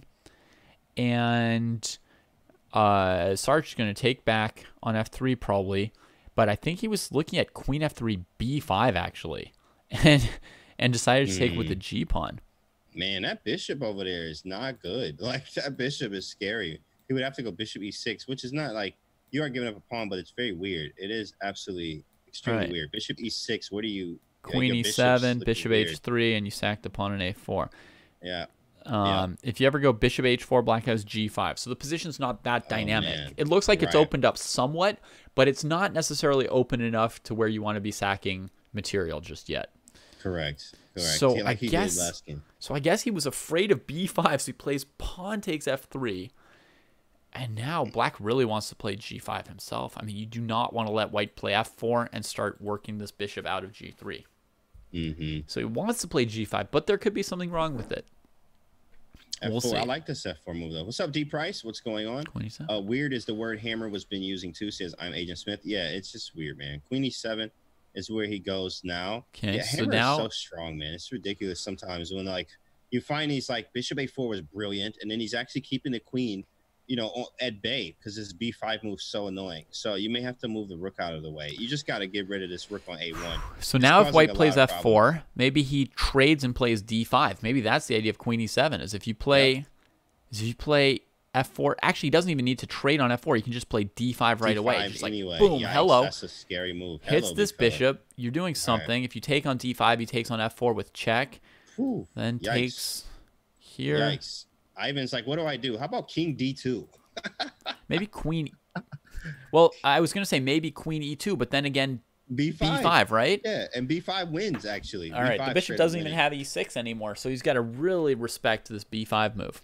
So he plays b4. That makes a lot of sense. That's a good move. So now we get to back the bishop up, stop in b5. We can, put this bishop on a better square because, man, everything's tied around his bishop. So now would this actually be an unusual position where Hammer would want to open the center with d5? In general, Black wants to keep the bishop trapped on g3, create a maneuvering game for his knight, right? So normally you're thinking Black wants to play moves like g5 or knight h5, but I've got this weird feeling like I don't know where the white king's going. Black could castle on either side, and well, not king side actually. Black could castle queen side in one move if things are exploding. So could he play d5 here? That's a good move. d5? Yeah. He's thinking about it, I'm assuming. d5, bishop d3. Maybe on d5, just bishop e3, and he doesn't get what he really wanted, right? Which was like to get his knight to d5 and attack c3, to get his bishop looking at f3. Because he didn't have to take it. He plays king f8. What an interesting move. King all right. g7. All right. He knew where he wanted to castle his king. It was not queenside. Castling was illegal, so he just walks over to the g7, defend those pawns with the king, and finally get his rooks coordinated. So now, I guess, question over to Mr. Sarich, like, how do you get your rooks looking at each other? King d2? I think king d2. King f1 to king g2? D2 move was very strong because it kind of gets out of the way. And then the queens are... He plays d4 instead, actually, which is really... interesting. We got to see what the plan is and the follow-ups. Oh man, what's the real follow-up here? This is so weird. I forgot to follow the other game, but I got to check in on that since it's the playoff implications. Minnesota Blizzard. So this Rui Lopez here, Black has taken the pawn on a4 very early on, and yeah, obviously White still has an amazing center. I like Black's c5, c4, no. So he's like, yeah, I don't have any realistic pressure against the d4 pawn. I'm not going to get white to play d5. So I'm just going to plop a knight on d3 as some kind of counterplay. Right.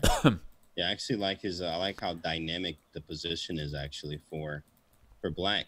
I mean, it's pretty good. He's also up a pawn. So like, we convert, we start trading pieces. This is out. Actually, I kind of like what Tang's doing here. I mean, he's got so much counterplay. Yep. He's got that c5 square for a knight. Yep. Knight e5, knight d4, knight c4. But he's okay. But I mean, it doesn't care. I don't care if you take on b5. Oh yeah, actually the d3 pawn's hanging. So I guess he's trying to figure out how to hold everything. So maybe the knight needs to go to c5. Yeah. I mean, that's the best square for the knight, and it defends d3. I mean, it also puts some pressure on e4. Yeah, correct. So it might be right. It might be the right way to go. Looks really good. They still got a lot of time. I didn't realize, like, it feels like this game has been so full of content, but they actually have only spent a few minutes figuring out these moves, and there's still a lot of time left for them to figure out the problems in these positions. Hey, Canty, how you doing? Glad to see you, bro. To comment, progress. What's up, Incognito Bandito? Welcome to the stream, man. Good to see you. Rook take. Oh, he took on f6 and played queen f6. Took on c3 and played queen f6, hitting the rook. So by doing it in this order, he doesn't even allow white to play knight d4 by making the trade himself proactively. Why wouldn't white have taken with the b pawn? Because that would allow knight d4. Let me just ponder that for a second. That's a good note. Is it just because the a pawn becomes a passer?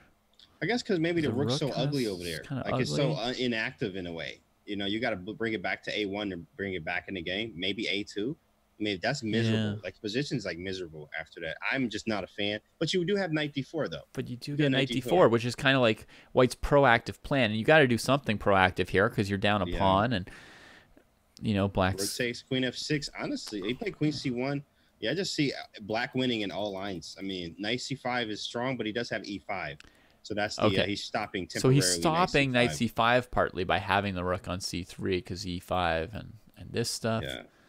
e5 is really strong.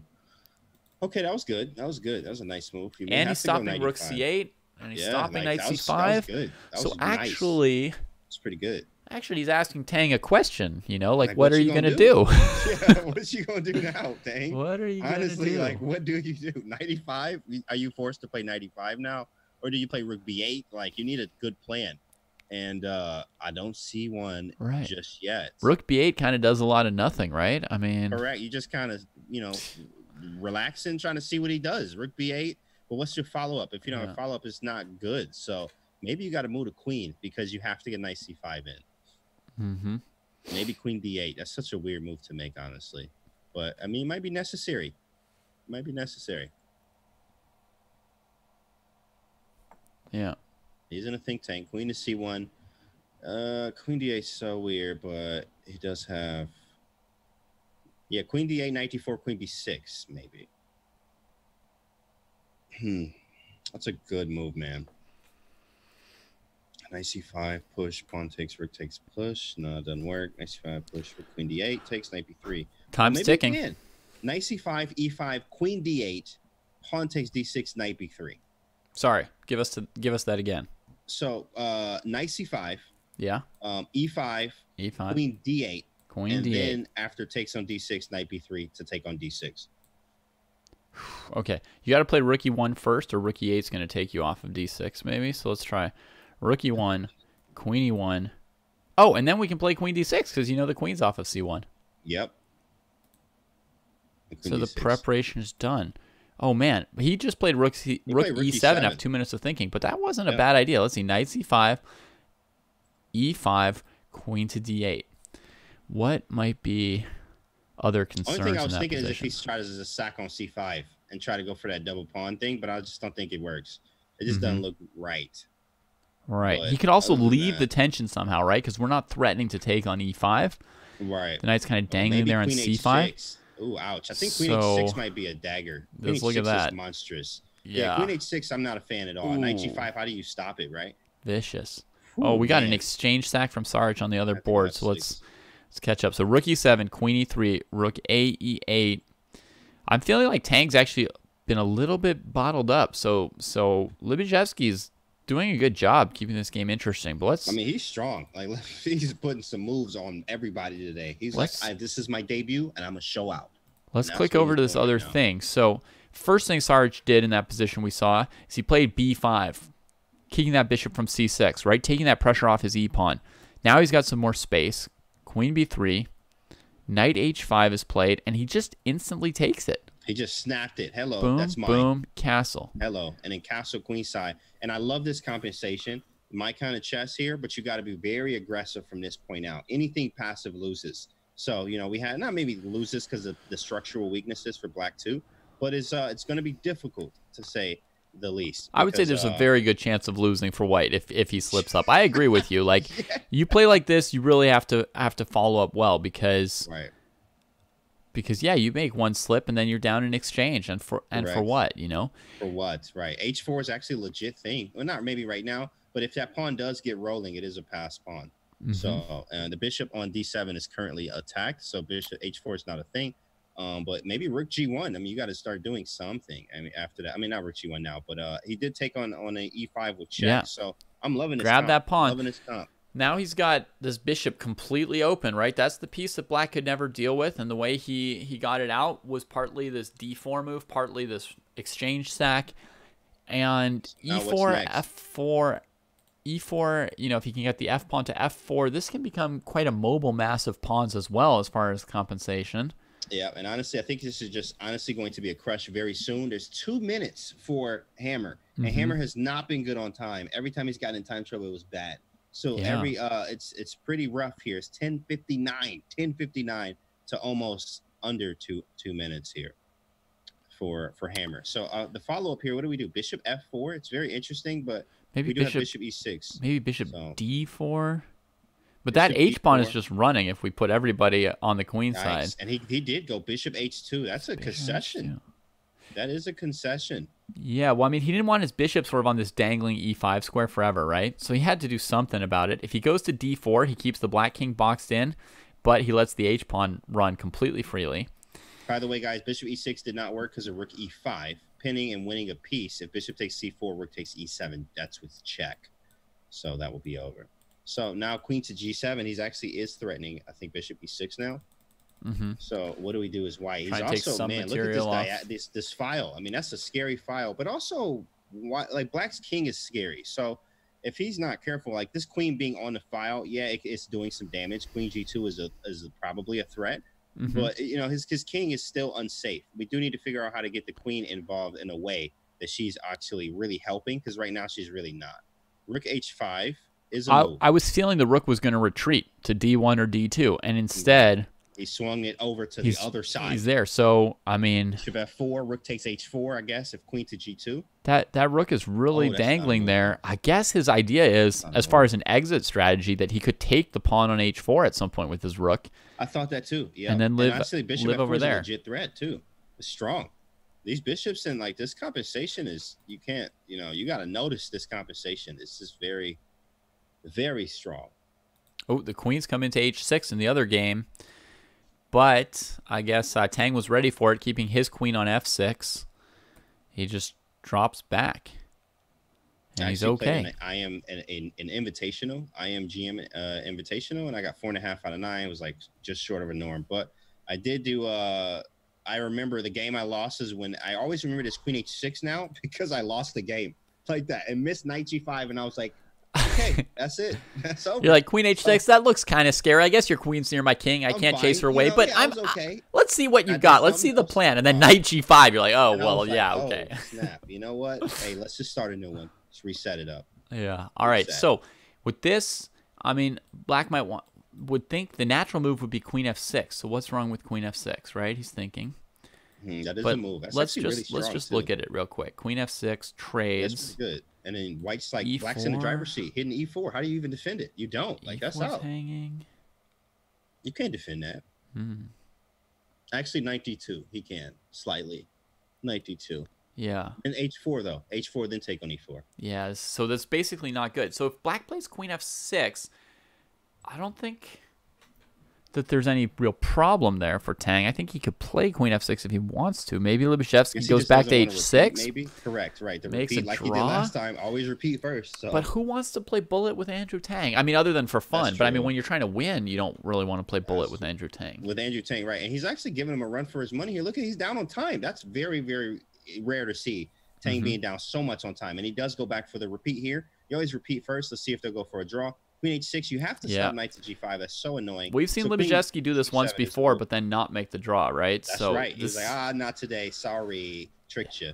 But just putting that pressure on. Knight e5. Maybe you just have to go for knight e5 instead of putting the queen back on f6 because you don't want to take the perpetual. Hello. And again, hello. We got a mating combination here. Sarich ringing the bell. Look at him. He just mated him, big fella. Whoa. Yep. He did it. He found it. Let me see this mate. That was beautiful. Wow, so on queen g2, bishop f4. Bishop f4 going after h6. Black figured, like, I can't defend it. I'll just go for this counterplay, right? Queen g2, queen f3.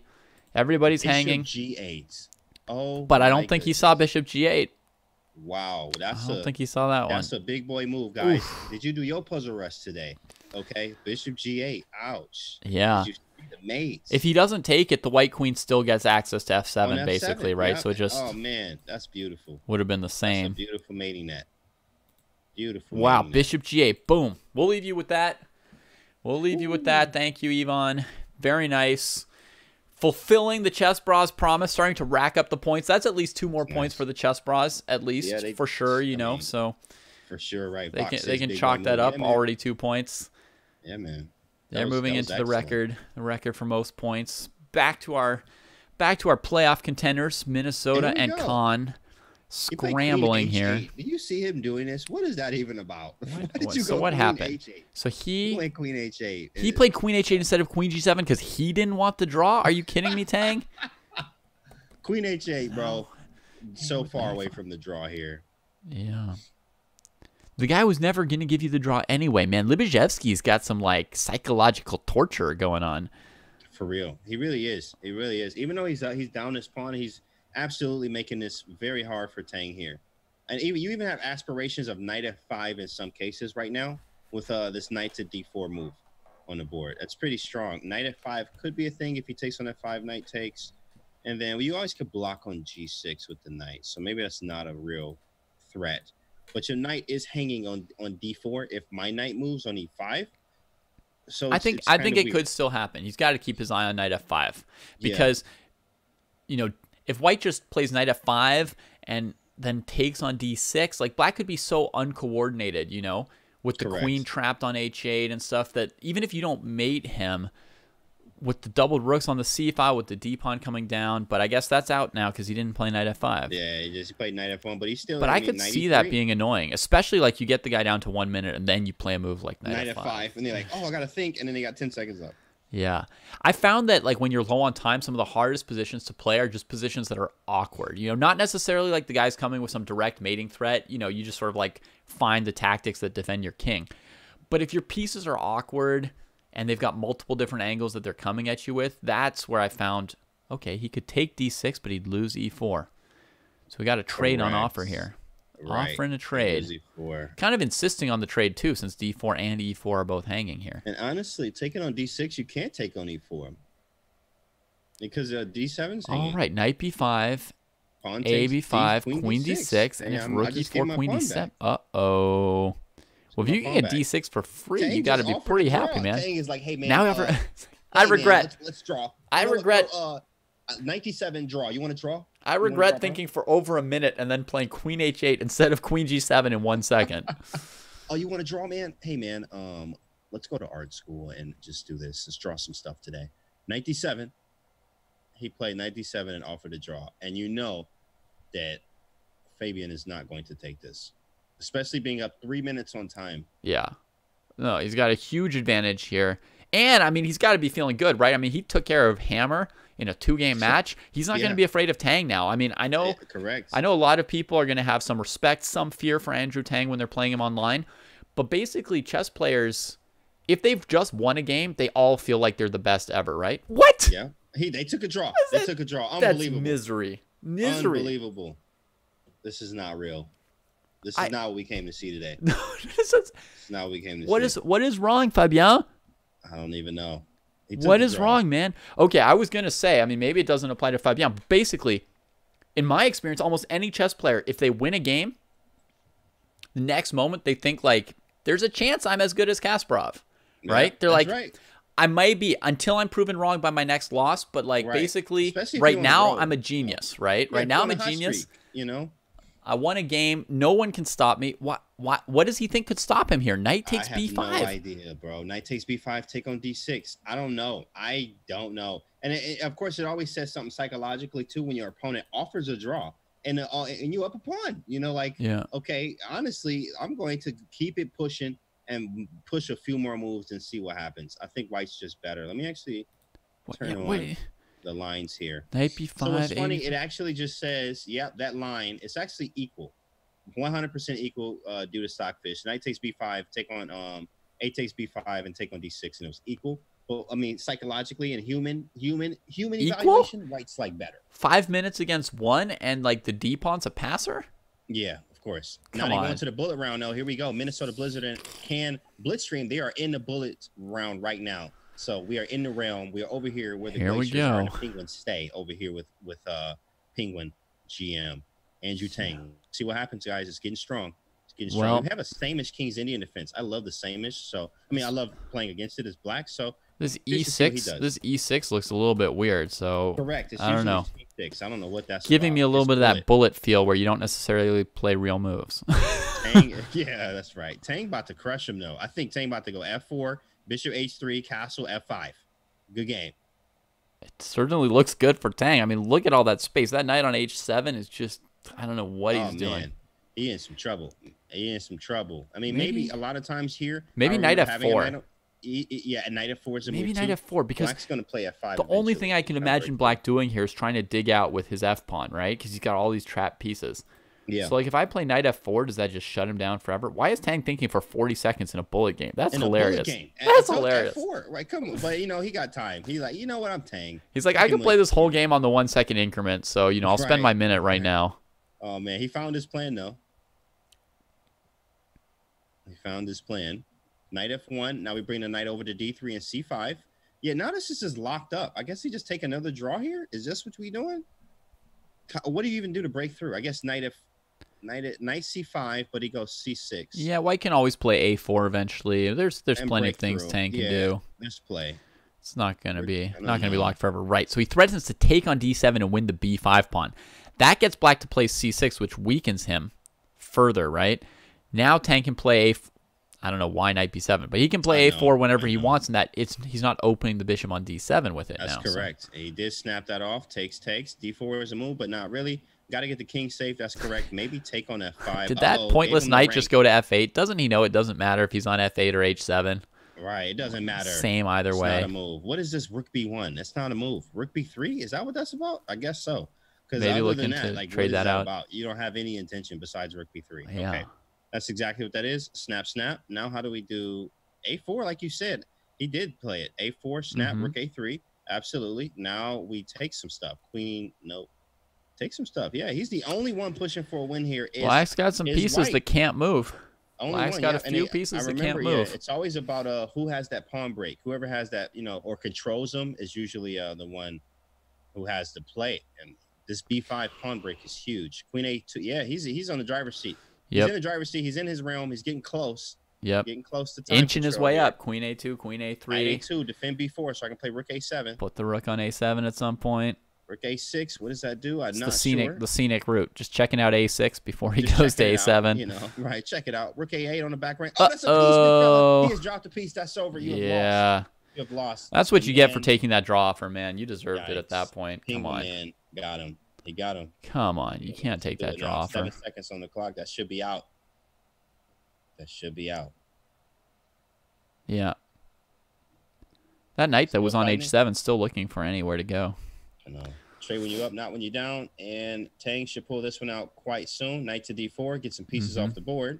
Take on e5. Whoa. He just took on e5. What a move. That is not a move. Actually, pawn what takes. A move that's not a move. I mean, he's just like hoping for some kind of perpetual at the last moment here. That was beautiful. That was beautiful. That's kind of evil. That's kind of evil to do that to him. I mean, why you have to do that? This is Queen is a1. Okay. You didn't even need to. You're up like a piece. Okay, but have to do him like he did it. So that's Blizzard moving past Norway in the standings, right? Because that's at least 2 points for Tang as well. That's correct. And Hammer lost to Saric. Yeah. So Norway is basically they're fourth, right? They're out of That's it. Their last place in Division D. We don't know yet whether it'll be the Blizzard or Khan in third place. But in second or third place. We don't know which way that's going to go. But we do know first and fourth place. We do know it's the Chess Bras at the top and the Gnomes at the bottom. Yeah, that is right. As we wait for the next match, let me actually click on that. And Fabian, being a gentleman here, you're welcome. Congrats, he says to Tang. But maybe Tang saying thank you for accepting my draw offer. He's like, maybe that's what he's really saying thank you for. He's like, right. I was about to lose that game. I randomly offered a draw. Right. That was crazy. Hi, Adi Buzz. How are you? Welcome to the stream. All right. So there's one more round to this knockout. One more round, 15-minute game with 2-second increment for Saric and Tang to fight over first place in this knockout. Some bragging rights. That's right. Some great chess here. When does it start? They should be starting soon. Yeah, any moment. They give them maybe 30 seconds to a minute between rounds usually. Yeah. But I know Tang loves to get that chance to play against 2,700 players in online chess in his arena, right? That's always nice, to play somebody who get him in a bullet round too, where he's like, especially when he's streaming, he's like, "Hey mom, and then making moves, can I have that, making moves on the board, talking, and still can do everything. The multitasking monster is ridiculous. He can have a full conversation and still play the bullet game and win every single time. It's ridiculous. unreal. Yeah. Well, that is unreal because nobody wins every single time. That's true. That's true. That's absolutely true. Correct. Even Magnus has lost the bullet game. Even Magnus. Even the man. Even yeah. the man.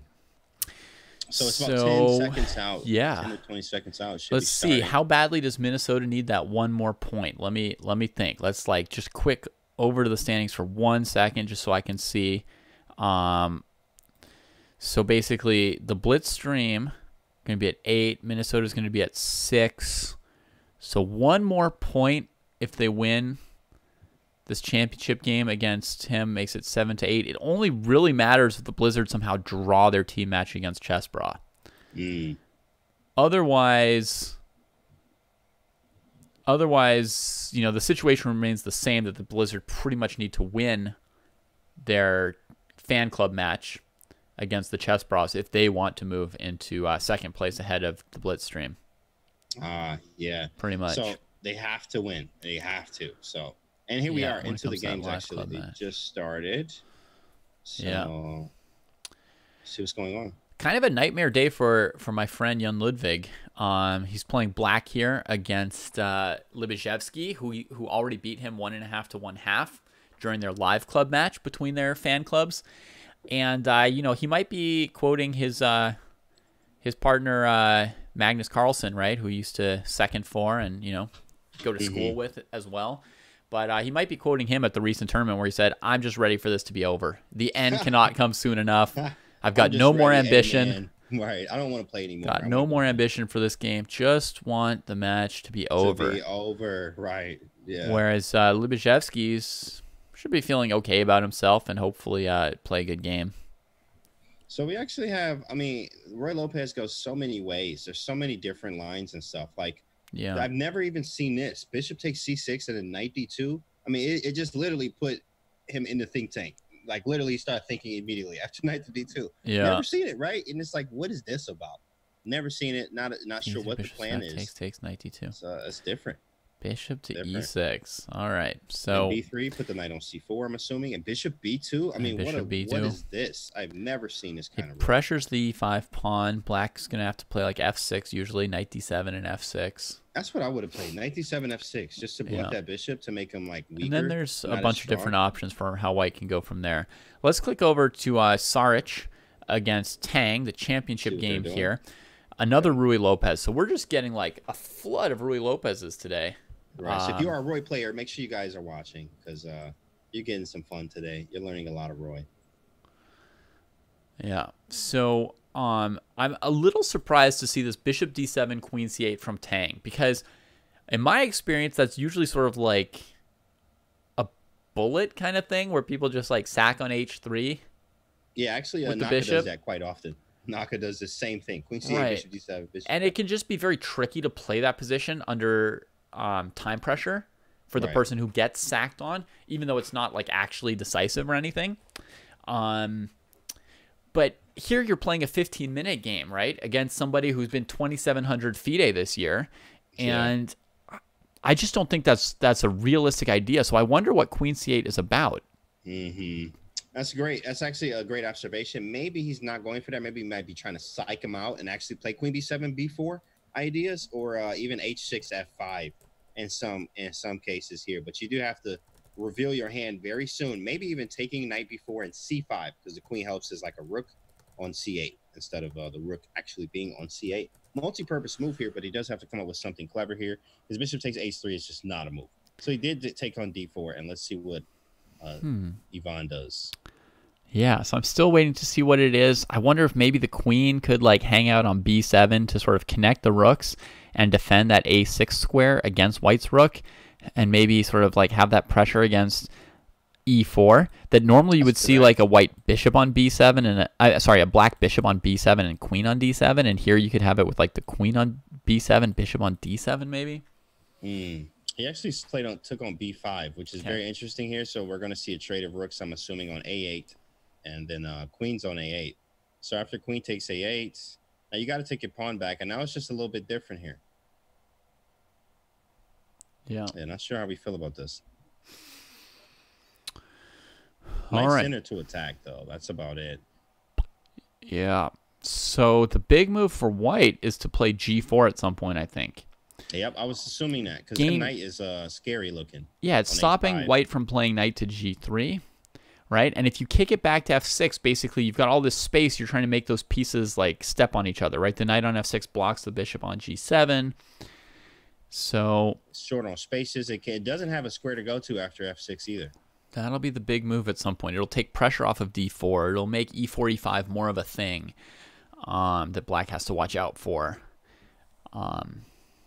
So he just did it. There was nothing else to do first, I guess. So yeah, gets that space, knight to G3. Brings the knight up.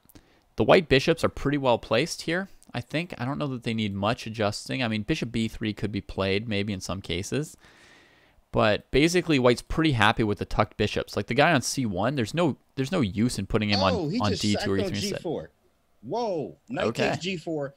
That's one of those water bottle flip. Boom, you feel the energy. You flew out your chair. Oh my goodness, he just sacked on G4. Because it's that pressure on D4. D4. He said, "Yeah, that's me. Let's go.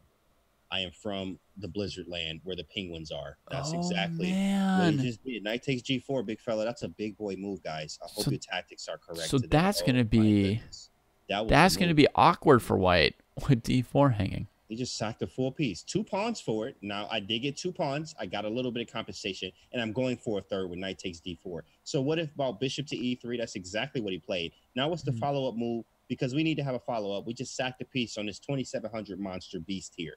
So you need to make sure you are accurate. Well, he could take on F3 and then take on D4, get a third pawn for the piece. Get a third pawn. Just 3 pawns for the piece. So just maybe he might go for that, just guys. Keep it clear and positional, right? Knight takes D4 at the end. You're going to trade off one of the bishops in white's bishop pair.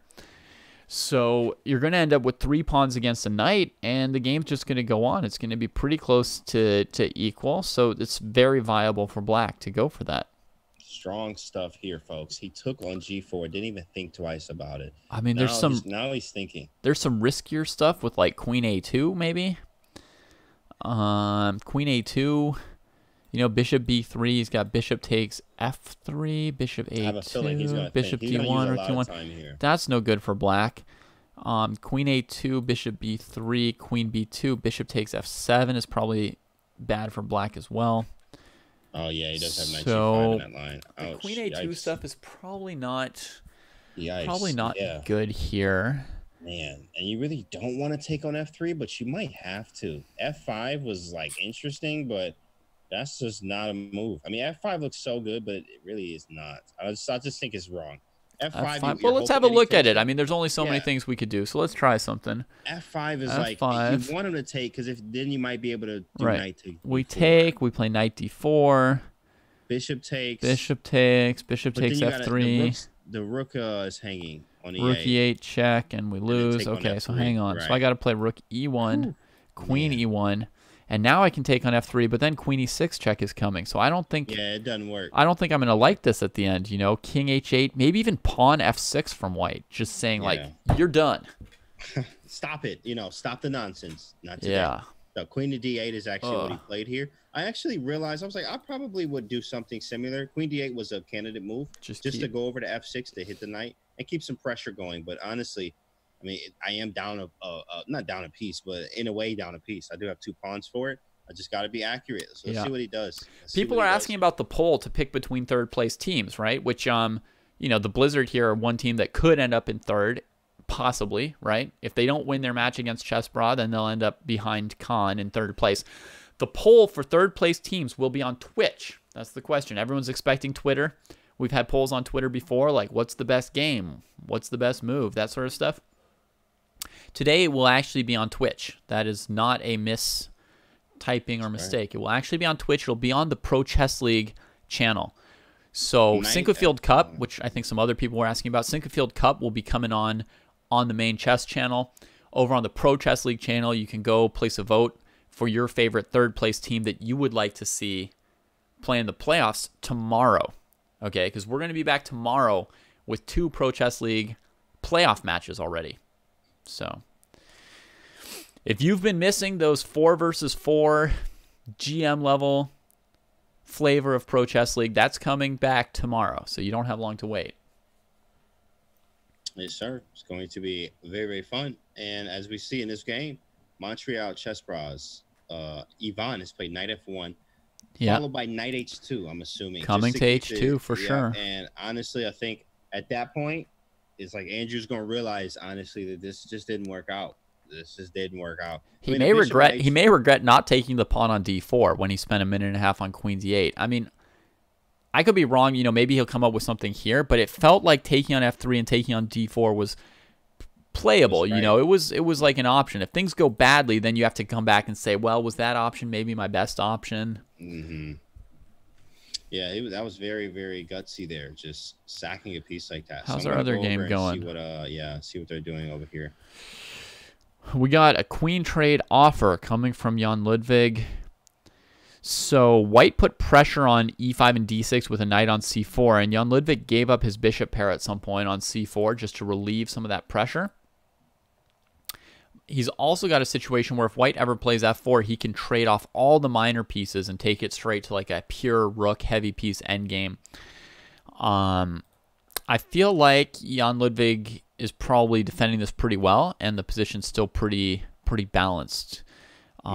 This rook coming to e1 from white and not the other rook tells me that white is still planning to play f4 no matter what. Otherwise, he wouldn't have left this rook trapped on f1. So he's planning to play f4 no matter what, and we're probably going to see one of these like heavy piece end games. White's going to have maybe a little pressure on the f file where he could double rooks. He's got the space to play rook f5, and black will either just hunker down or show me some kind of counterplay that I haven't seen before. Maybe a plan with b5 or something, because black's going to want an open file for one of their rooks to do something. Yeah, and I'm not a big fan of trading queens when I'm like trying to attack people. So queen g4 or h4. I'm probably g4 honestly. Yeah. But maybe he has h5, but then that does weaken some squares. But queen h4 and g4 are possibilities just to still get f4 in, like you said, and maybe try to create something that can happen. Even something like queen h4, king h1, and rook g1, g4 anyway. I would g4. Definitely expect queen g4. Maybe even queen f5, just because the light squares are kind of like weak for black in this game, so it makes sense to keep your queen sort of in touch with those. Yeah.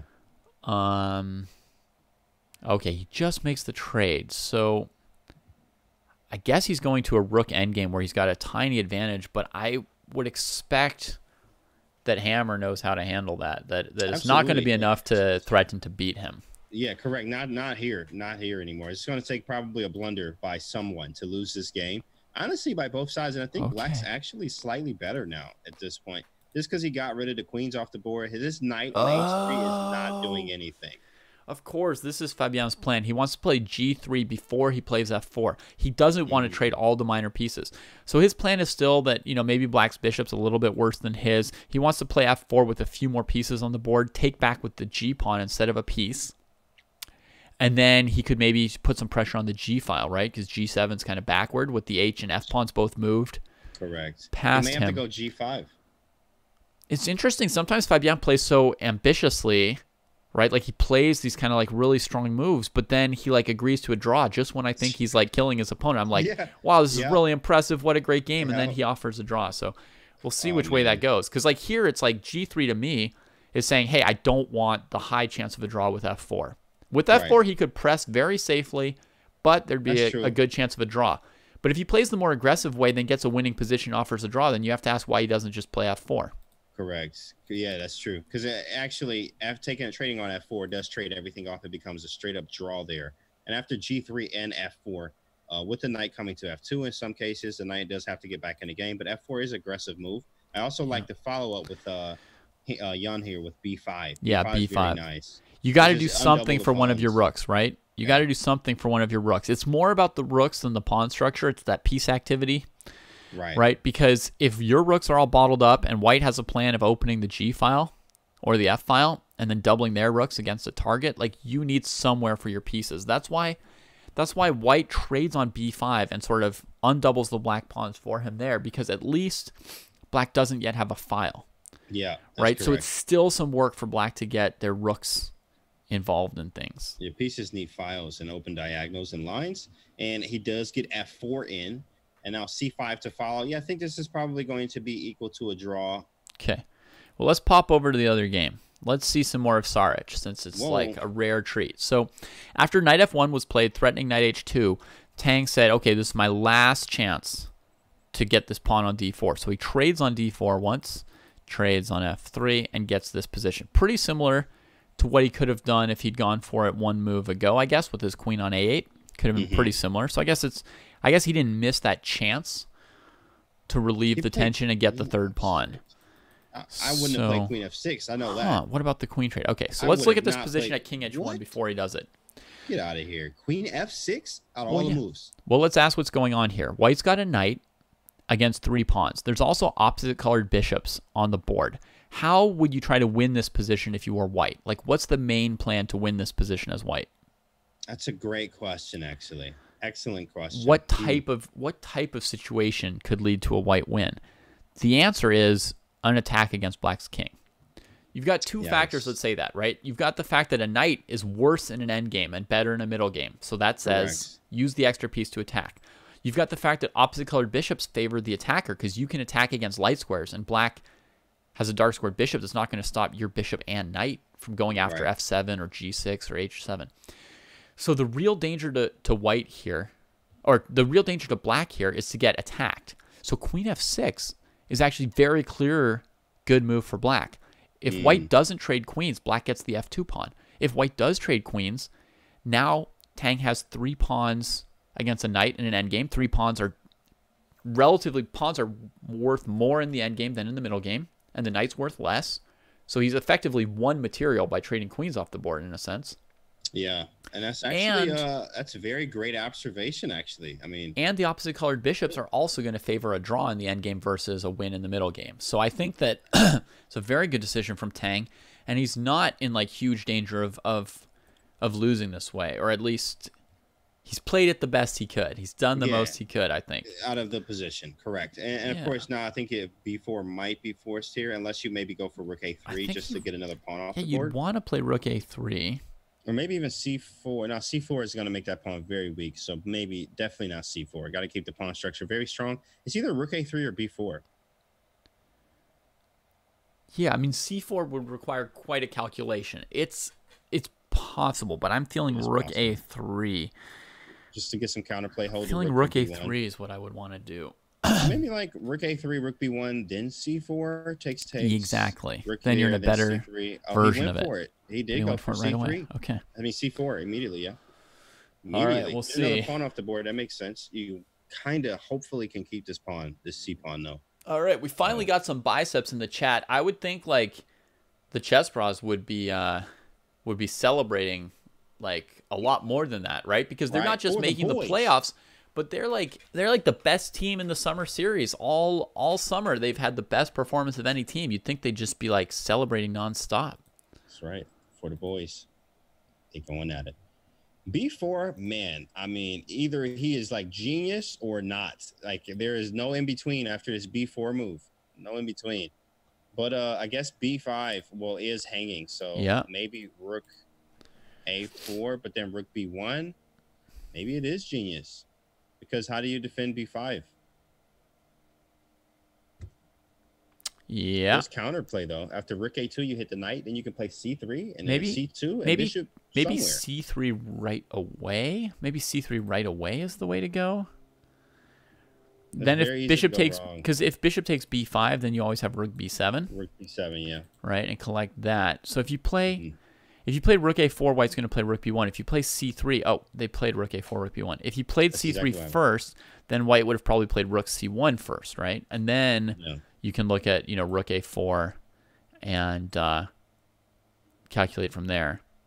There it is. He did hit the knight, get that tempo, and you got to follow it with C3. There's really nothing else to do. I mean, you could go rook B2, try to trade the rooks off. I just don't think that's maybe that smart. I mean, you trade the rooks off too, now it might be actually losing. But what happens on C3? I have to wonder what would have happened on knight C1 as well. I mean, it's a super complicated position. I'm surprised. Knight C1 was nice. I'm surprised Saric hasn't felt the need to invest a little bit more time on these moves. I mean, he hasn't spent more than a couple seconds on like anything here. And 10:56. Look at it. He have 8 minutes. Yeah. He did the same the last game too. Like, I mean, he's got 11 minutes. It's so complicated. Is there nothing that's even like worrying him here? Is there nothing to double check?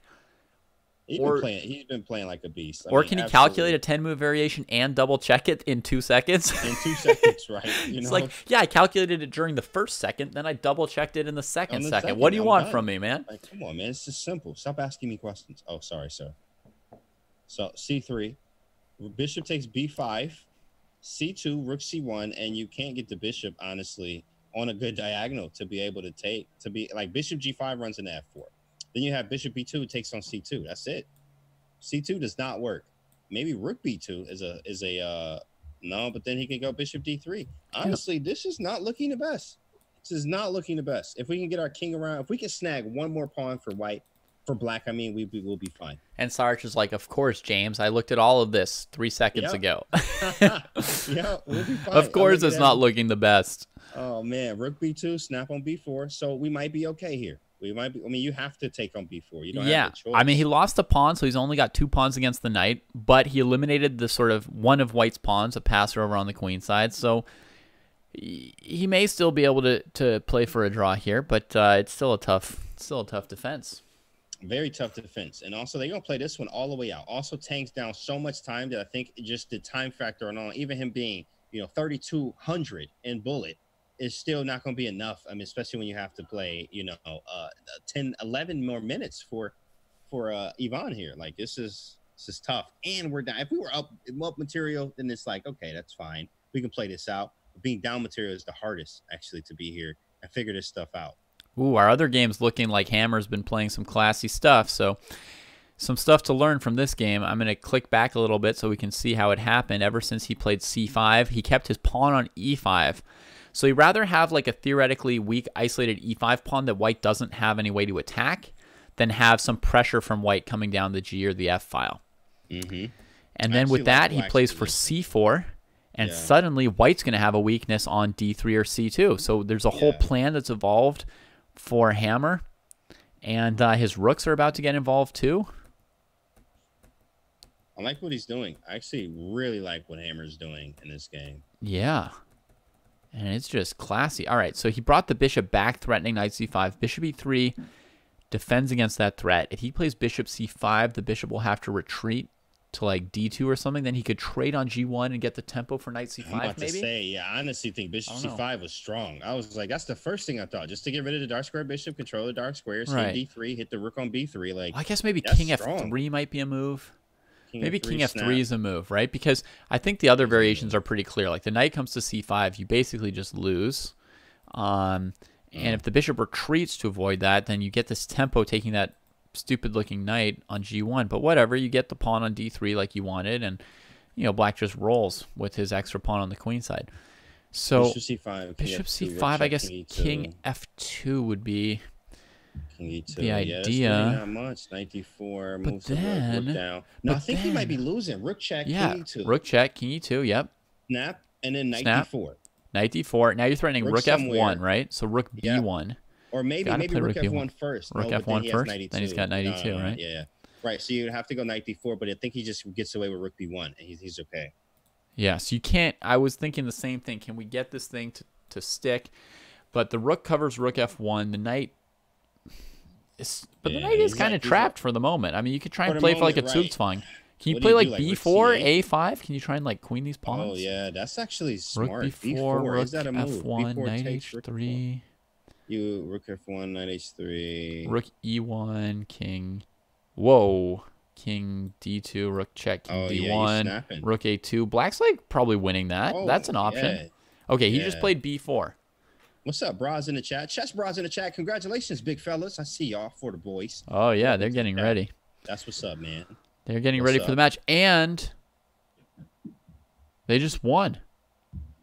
We missed the conclusion there, so let's just let's go check that out. So here we have 2 pawns against the knight on the king side. Sarge finished with only 10 seconds less than he had. What? I mean, he spent like a second per move on all this stuff. So first of all, Andrew gets 1 more pawn trade here with g5. That's really good news for him. At this point, you'd be thinking if there's any scenario where black can still draw this, it might be here. But look, It's the mating attack coming, even in the end game, right? King on F5, sweet. knight G5, looking for knight F7. Oh my goodness, that was beautiful display.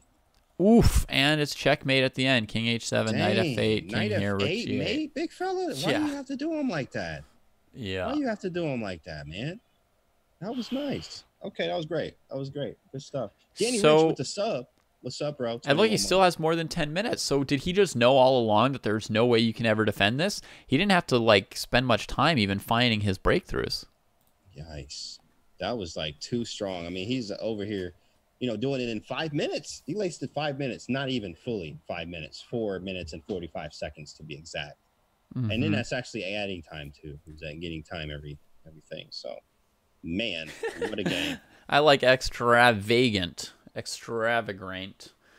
Who says that was dirty but clean at the same time, right? Big fella. Because it's like so smooth to win that end game, like so quickly and so easily off of nothing. But also like the final position was just dirty, just like came and like mated the guy as king with 3 minor pieces. Rook G8. That's not even. It doesn't happen now. Yeah, it doesn't.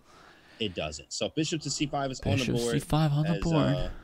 Hammer plays it. I like Hammer's ambition here. I think he's in the driver's seat. Yeah, I was thinking he was going to sack the e-pawn and play like here, like A4, rook back, bishop F8, just sack the e-pawn to keep his stuff rolling. But I guess on knight E5, D3 is defended and just didn't quite see it. So he went for something else. Bishop C5. That's a strong move because it's holding a knight. It can't move anywhere right now just due to the bishop being hanging. But I would expect white to trade on C5. Yeah, because 2 pawns are hanging for black. You got E5 and A5 to take. And then play rook you preferably B1. Probably want A5 because those boys are connected. And play rook B1. And what's the holdup? Is there something wrong? Rook Maybe B1, like knight D3, D3, defending E5, knight A5, rook A8. Yeah, rook D2. Maybe rook B2 then to stop any checks. Well, hang on. After so I'm thinking knight bishop takes C5, knight takes C5. Yeah, oh, you got to go rook to B1, and then I take on D3 with the knight. With the knight? Defending so rook E5. takes allows rook D2. If yeah, knight moves. But the knight takes, I think, is good, too, because it defends E5, and if white plays knight A5, we have rook A8. Rook A8, yeah, right? You're right. And this knight is strong on D3. The pawn is pretty threatening. A4 is a move. Is A4 just winning?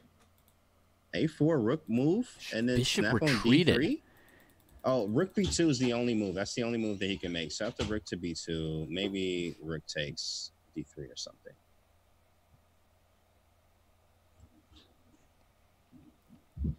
He did. He went with rook to B2. How about B3 here? B3. I've missed this move before, so now I got to look at it. You know, B3. Yeah. If white plays knight takes E5, black has bishop D4. So that's very simple. It wins in 2 different ways, right? So let's say they take the pawn. We play A3, rook to A2, and now rook takes D3. And white can't play knight takes A3 because the bishop on D2 will hang at the end. Oh, that is sweet. Right? And if white plays like knight E5, let's say, I can play rook takes B3, and this A pawn's looking super strong. Nice. Yeah, I think black's he's gonna figure this out. I think he should figure this out, but he's got some time. It's about a minute. You know, he's doing well on time. Finally, this game. And if he plays something simpler, I mean, sometimes I just don't look at the simple moves. So rook D3, that's a simple move. We should look at that too. Bishop takes B4, trying to get rid of the queenside threats. Honestly, I think he's okay after bishop takes B4. I mean, what do you do? Bishop take it and rook. No, it's not enough. Bishop D4, maybe make a tempo that way. That's like nothing. It's no follow up.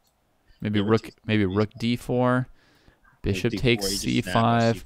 Rook takes A4. Rook takes C4. A3. Rook takes E4. Yeah. Also pleasant for black. Yeah, everything winning. Look at that. You can play B3, A3, King H7 is okay for black. Like literally everything. It's fine here. If black can play King H7 here with an advantage, that's bad news for white. Like, I'll run my king away from the center and not take your hanging pawn, and not do anything, and then you'll just resign depressed. Then it's your move. So he took on D3. He chose that option. Okay, so that's what we call the simpler option, and basically the calculation goes bishop takes B4, rook D4, and win the pawn on E4. White to do something too, because I did snap material. So forcing is always usually the better ways to go. So we didn't yet really look at knight E5 here, but maybe the same move, rook to d4 in response we to did look 95, at 95. maybe? 95, yeah. I guess you got to go rook d4. It's annoying. 95 a3, knight takes rook. Move, but this is okay, right. Yeah, so you did go with rook d4, and here we go, guys. And this should be out after bishop takes. We take on c4. We snag another pawn, and we do have a pass pawn, which is not technically over, but black is up a pawn, which means a lot, especially in a GM endgame here. Right. So rook takes bishop a3, rook takes c4, and we have a full pawn. We got a knight that's tricky in the endgame and a pass pawn. Yeah. So. And I would say in a lot of cases, having knight versus bishop or bishop versus knight increases your winning chances if you're the person with the extra pawn. Yep, correct. So versus having like knight versus knight or bishop versus bishop or something like that, I think it gives you certain options to outmaneuver the other piece, you know, using your advantage, but then also using the piece that can move in a different way. That's right. Like you can contest squares without always having to offer a draw. Sorry, without having to always offer a trade, right? Which might move the game towards something more drawish. And now we have a series of moves here. Yep. And he follows up with knight to f7. Kicking that around. Move that around town real quick. By the way, Chess Bros are still in the running to get 17 out of 18 points. They already have 14 because Sarich won the whole knockout. So they've already tied St. Louis for the most points scored all year. Wow. Yeah. Wow. The turnip is real for the boys, guys. This is nice maneuvering here by Hammer. Nice maneuvering as he's trying to figure this out. I mean, Blitzstream here. But also nice maneuvering by Hammer, too. So, checks on the back rank. Oh, that's nice. I'm picking up a pawn if you move somewhere you're not supposed to. King G1. But you also don't want to get trapped on G1. Then you're like in this box where you get checkmated, right? Like knight G5, knight F3 is like... It's all thing, right? Where you just get relative. Yeah, that's trapped this is out. And made this in is there. Just a losing in game here. He's gonna still play on, but this is just losing.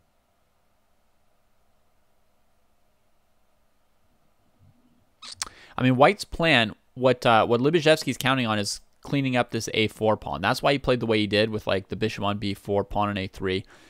He wants to collect that A pawn and make it just a fight on the king side to defend. But I guess if he loses H2 and G3, he'll be just down too much, even after eliminating the A pawn. So now he's looking at like, does he have something with bishop F8? He's yeah, knight G5, bishop F8. I mean, you got to try it. And then knight E6. Knight E6, unfortunately, right? So yeah. He's like looking like, don't I have any other like thing I can do? Because if he plays like rook A7, rook G2, rook A4, rook G3, you're not stopping two connected pass pawns and a knight. Yeah.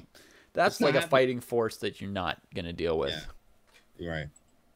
It's actually 40. They're down under a minute. Both of these guys are. So this is going to get wild. We're into like a bullet mode now with just a few seconds for increment. Okay, bishop C3. Right. So he's looking at E5. Oh, and he's looking at G7. But he is giving up the A pawn to do this. But, you know, on knight E6, he's got rook E7. Maybe. Yeah, you might have messed this up, big fella. What in the world did he just do? King G6? You might have to run. You might have to run because 96 rook E7. Like, what do you do on that? Like, that's just not a move. So you got to go King G6. Like, there's nothing else to do. Well, that's not great. Did he have nothing better after bishop C3? Wow, big fella, you really just jumped off. Bishop C3. That was a good move. That was just a legit good move, right? Because he can't really cover E5, and bishop on E5 is going to hit G7 and G3. So that was a huge defensive move from Libizhevsky. Dagger. Look at him finding moves like a big boy here. That was so Hammer's just got to centralize the king and hope that the A pawn is enough here. But he's very low on things with which to win this game. 96 is not a move. Maybe it is. 96, rook F7, king G6, and then snap on F4 and go into that game. That end game's nice. What about 96? I'm not a fan of the rook end game myself. Yeah, 96, and that should be out. 96, king G6 after rook F7 check. He has 6 seconds on the clock. You got to move, Jan. What are you doing? 96, there it is, guys. After rook check, king G6, snap on F4. I have 2 pawns versus your 1. I should be able to pull this out. I don't think so. I think it's a draw. It could be. Rook F7, king G6, rook A7. And if you go into the pure rook endgame, I think white can hold it. For sure. Check. Especially, what's funny is, when do you ever have to try to queen 2 rook pawns? Like, when does that ever happen? I got to try to queen 2 rook pawns. Both of them are trying to be queens. Yeah, I mean, even without the F pawn, you can often draw that endgame. Okay, so he keeps centralized. sacking that h6 pawn. What's he looking to do? To mate the king with just his knight and rook or something? No, I mean he's staying active. You gotta be careful. Rook takes. Put him on the back rank. Wait. You needed the d3 square for your king. Rook d3 check first. No. That's what I thought too. I thought the same. Oh, what about knight f5 though? Now was that a tactic? Knight f5 check. I think he might have missed that. Jesus, knight f5, rook d7, king e6. Right? Maybe he can win the a pawn though. Maybe he could get over there in time. Careful. He's not mated, is he? It looks scary. It looked like somebody's getting mated somehow. All right. King, that wouldn't have been made. Check. I guess it's just all out bullet here. That rook could come to g4 if you want to play king a2. Oh, but he's got 2 seconds, 1 second. Come on. 3. Okay, he made a move. Don't just lose. He made a move.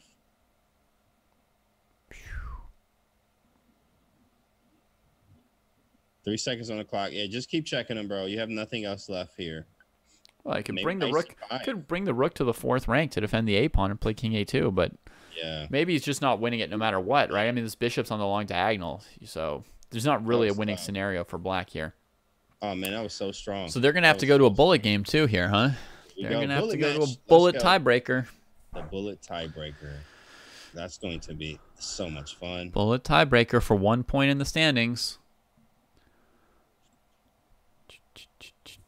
Tiebreaker in a few seconds. Yeah. If I glance at my standings for 1 second again, probably got 6 points for the Blizzard now. So if Khan can get 1 more point, if they can win this bullet tiebreaker, then they're 3 points ahead. So then they're tied on points, even if Minnesota wins their match. Right. And what's the fan club tiebreak in that case? In that case, Minnesota has more fans than Khan by like 20. A very, very small number this season, Yikes. I think. So in that case, Minnesota could get the 2nd spot guaranteed in the playoffs on tiebreak off of Khan, and Khan would have to go to the Twitter vote next. Whew. All right, we'll see. We'll see.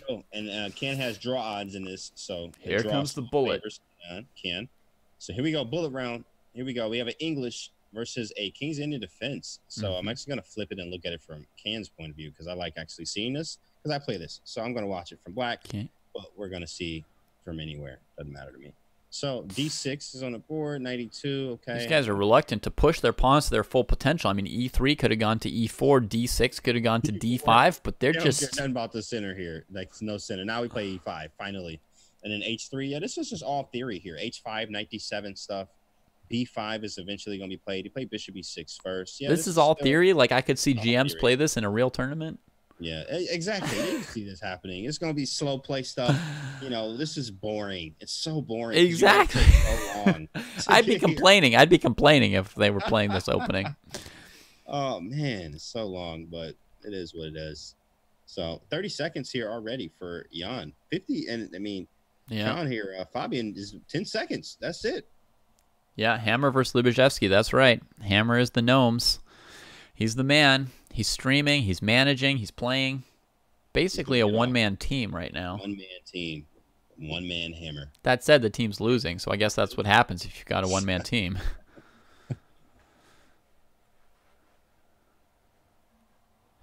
Curious to see how the attack commences here. There you go. D4.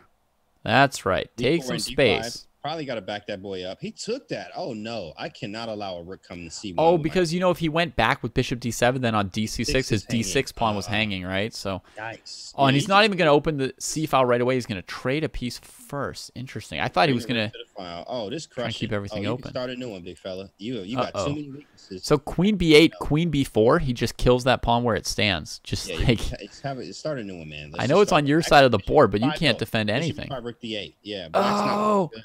Yeah, he's still, I mean, that's what I just still saw. Away. Knight C3. Knight H7. You got to go knight Bishop H7 E8. Oh, that's ugly. You're missing the pawn. He had to go knight H7 to put the bishop on F8. That was the only move.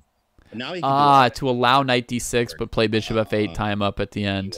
Anyway, right. Anyway, man. Anyway, Isaac. Ay. All right. Okay, we're starting to fight back. We're fighting back. He kicked him back a little bit. Rook D7. That's an ugly move to make, but we got to do what we got to do here. Rook G7, Knight G5. I mean, Black's got an ugly position full of ugly moves to make. So. Ooh, man. Bishop D8 followed by Rook G7. Good thing for him is that Hammer's got like 4 seconds. I mean. Oh, he does. He does. Push on E4. Definitely break that up. Bishop B2, very Knight C4. Here. B5. Make sure you get that knight out of the way. That knight cannot stick around. Then work G7. Oh, Bishop he wanted G7. This anyway. G4. Nice. This is like D square for the knight as pawn structure. Black's doing well. Man, I love these kind of positions. This looks crazy, but I love it. Pawn takes. But if white gets to play F5, Black's going to be rolled over here, no matter what. Takes. What? Just play F5. What do you need that pawn on G4 for? Yeah, he really did. I think he could have played that. I think he just missed that. Knight F6. You got to get this rook involved. Rook G7. Okay, that makes sense. Oof.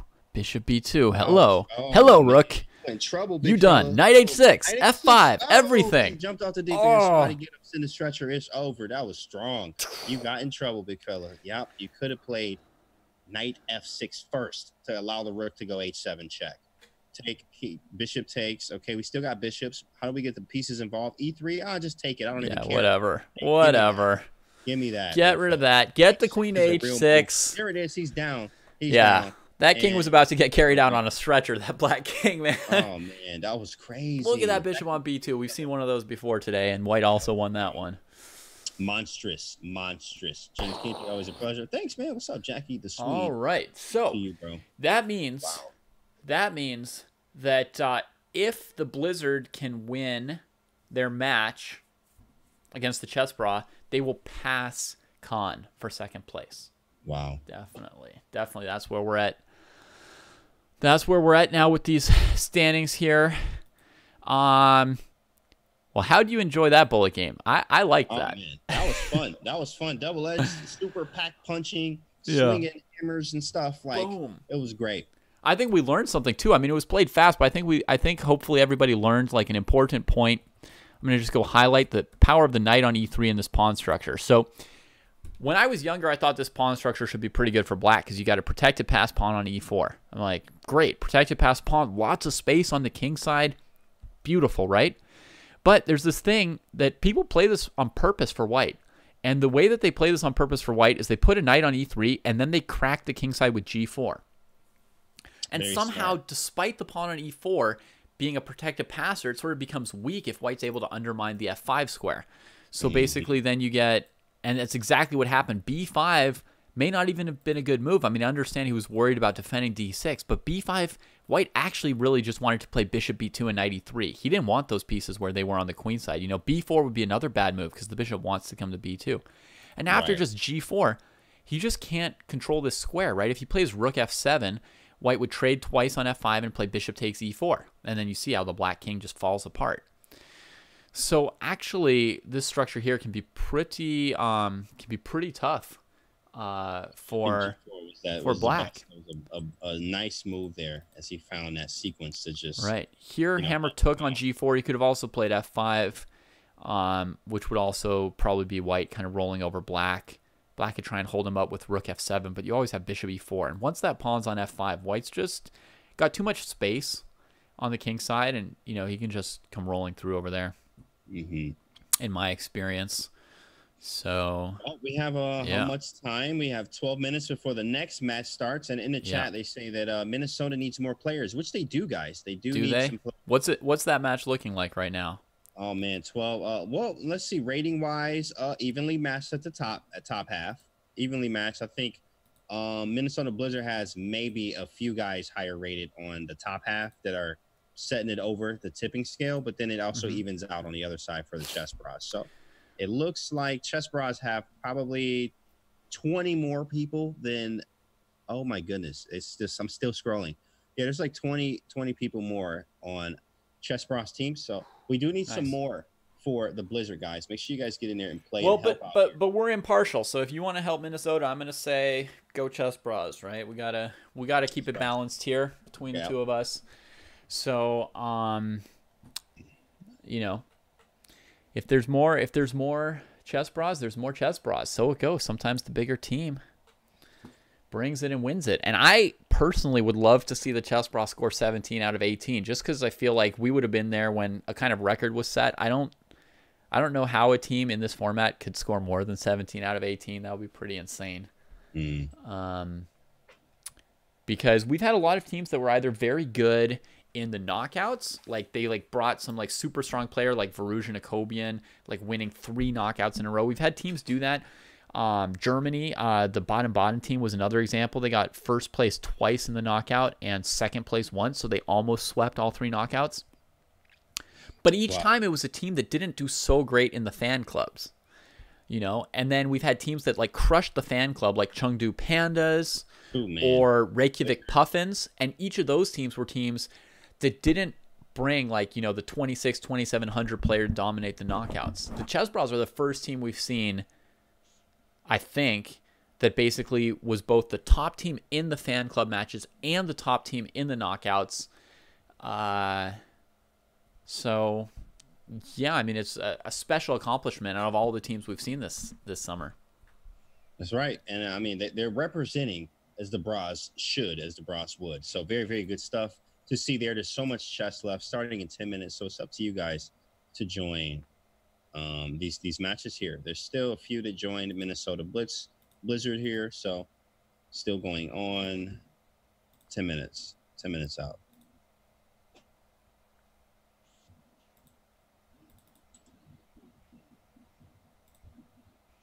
Cool. 10 minutes out. Let me see.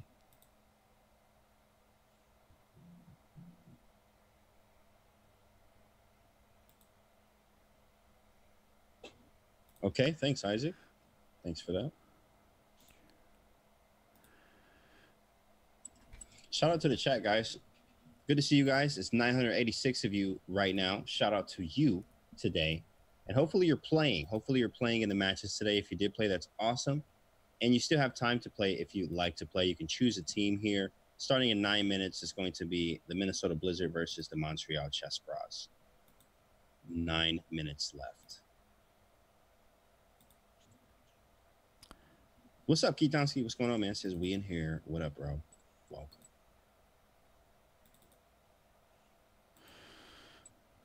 All right. We've got the updated standings here. Showing the 2-point lead that the Blitzstream have right now in the race for that second place. The Blitzstream have scored everything they can score. They're done. They've done what they could. And now it's up to the Blizzard to try and take out the big boys and move up into second place. If they do not take out the big boys and move into second place, then the Blizzard will finish in third place, and they could still be in that Twitch poll with a chance to get into the playoffs. We've got 8 minutes until this match, and I'm being told that we're going to have to make way for the Sinquefield Cup before that match is over in about 9 minutes or so. Guys. So you guys. So we're not going to see exactly how that shakes out for the Blizzard.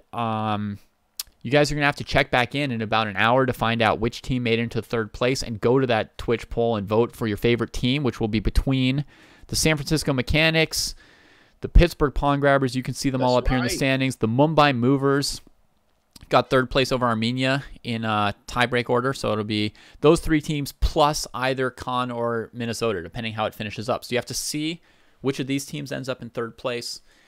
Then go to Twitch. It's going to be on the Pro Chess League channel instead of the Chess channel, which will have Sinquefield Cup. Go over to the Pro Chess League channel and vote for your favorite of those teams that you'd like to see in the playoffs tomorrow. By the way, make sure you vote for Pawn Grabbers. Make sure you vote for those guys. And do not, whichever team gets chosen for the playoffs, to some extent, who cares as long as there's a playoffs match, right? Do not miss the playoffs next tomorrow. Right? You can miss that vote if you need to. That's fine. Don't miss tomorrow. Whatever. Somebody else who really cares is going to vote. Someone's going to win the vote. But tomorrow there's going to be playoffs, and we do not want to miss that. We're going to have 2 matches tomorrow. We're going to have a match between the 7th and 8th seeds and a match between the 9th and 10th seeds. We don't yet know what those teams are, and that'll change the time zone based on, Mumbai has a very different time zone than, San Francisco or somebody by like 12 hours. So we'll see who that ends up being. But there will be 2 playoff matches tomorrow. 2 playoff matches, and it's going to be exciting, guys. It's all about you guys, the summer series here. So Thank you so much for hanging around, and you guys bring all the energy here, and all of the matches are you guys battling it out with each other. So we appreciate that. All right, I'm going to show one other thing here, which is if we go to the playoff bracket, it is definitely determined that we have certain matchups that will happen on the 30th. Okay, these teams do not need to play in the play-in rounds tomorrow. We've got Baden-Baden Snowballs and Moscow Wizards, 2 playoff teams from the regular season this year, also in the playoffs of the and Baden-Baden was, a finalist. They got second in the whole season, so they'll be playing each other on August 30th. Looking ahead, August 30th they'll play, and also St. Louis against Chengdu. That's a matchup which I think whoever wins that is going to win the whole summer series. Those are also 2 Final Four teams. That's just how I'm calling it. I think whichever team wins that first round playoff matchup is going to go all the way on to become the winner. That's right. Yeah, St. Louis is my pick in the bracket. It's going to be very tough to get through them, but we will see.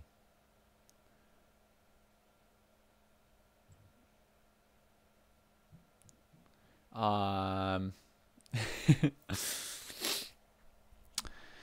right, so someone's asking us about a vote chess game, and yeah, that's a reminder that if you're in these fan clubs, I mean, all the fan clubs are playing, between 1 and 3 vote chess matches against other teams. And Farley, unfortunately, how we're going to deal with it is we're going to lose.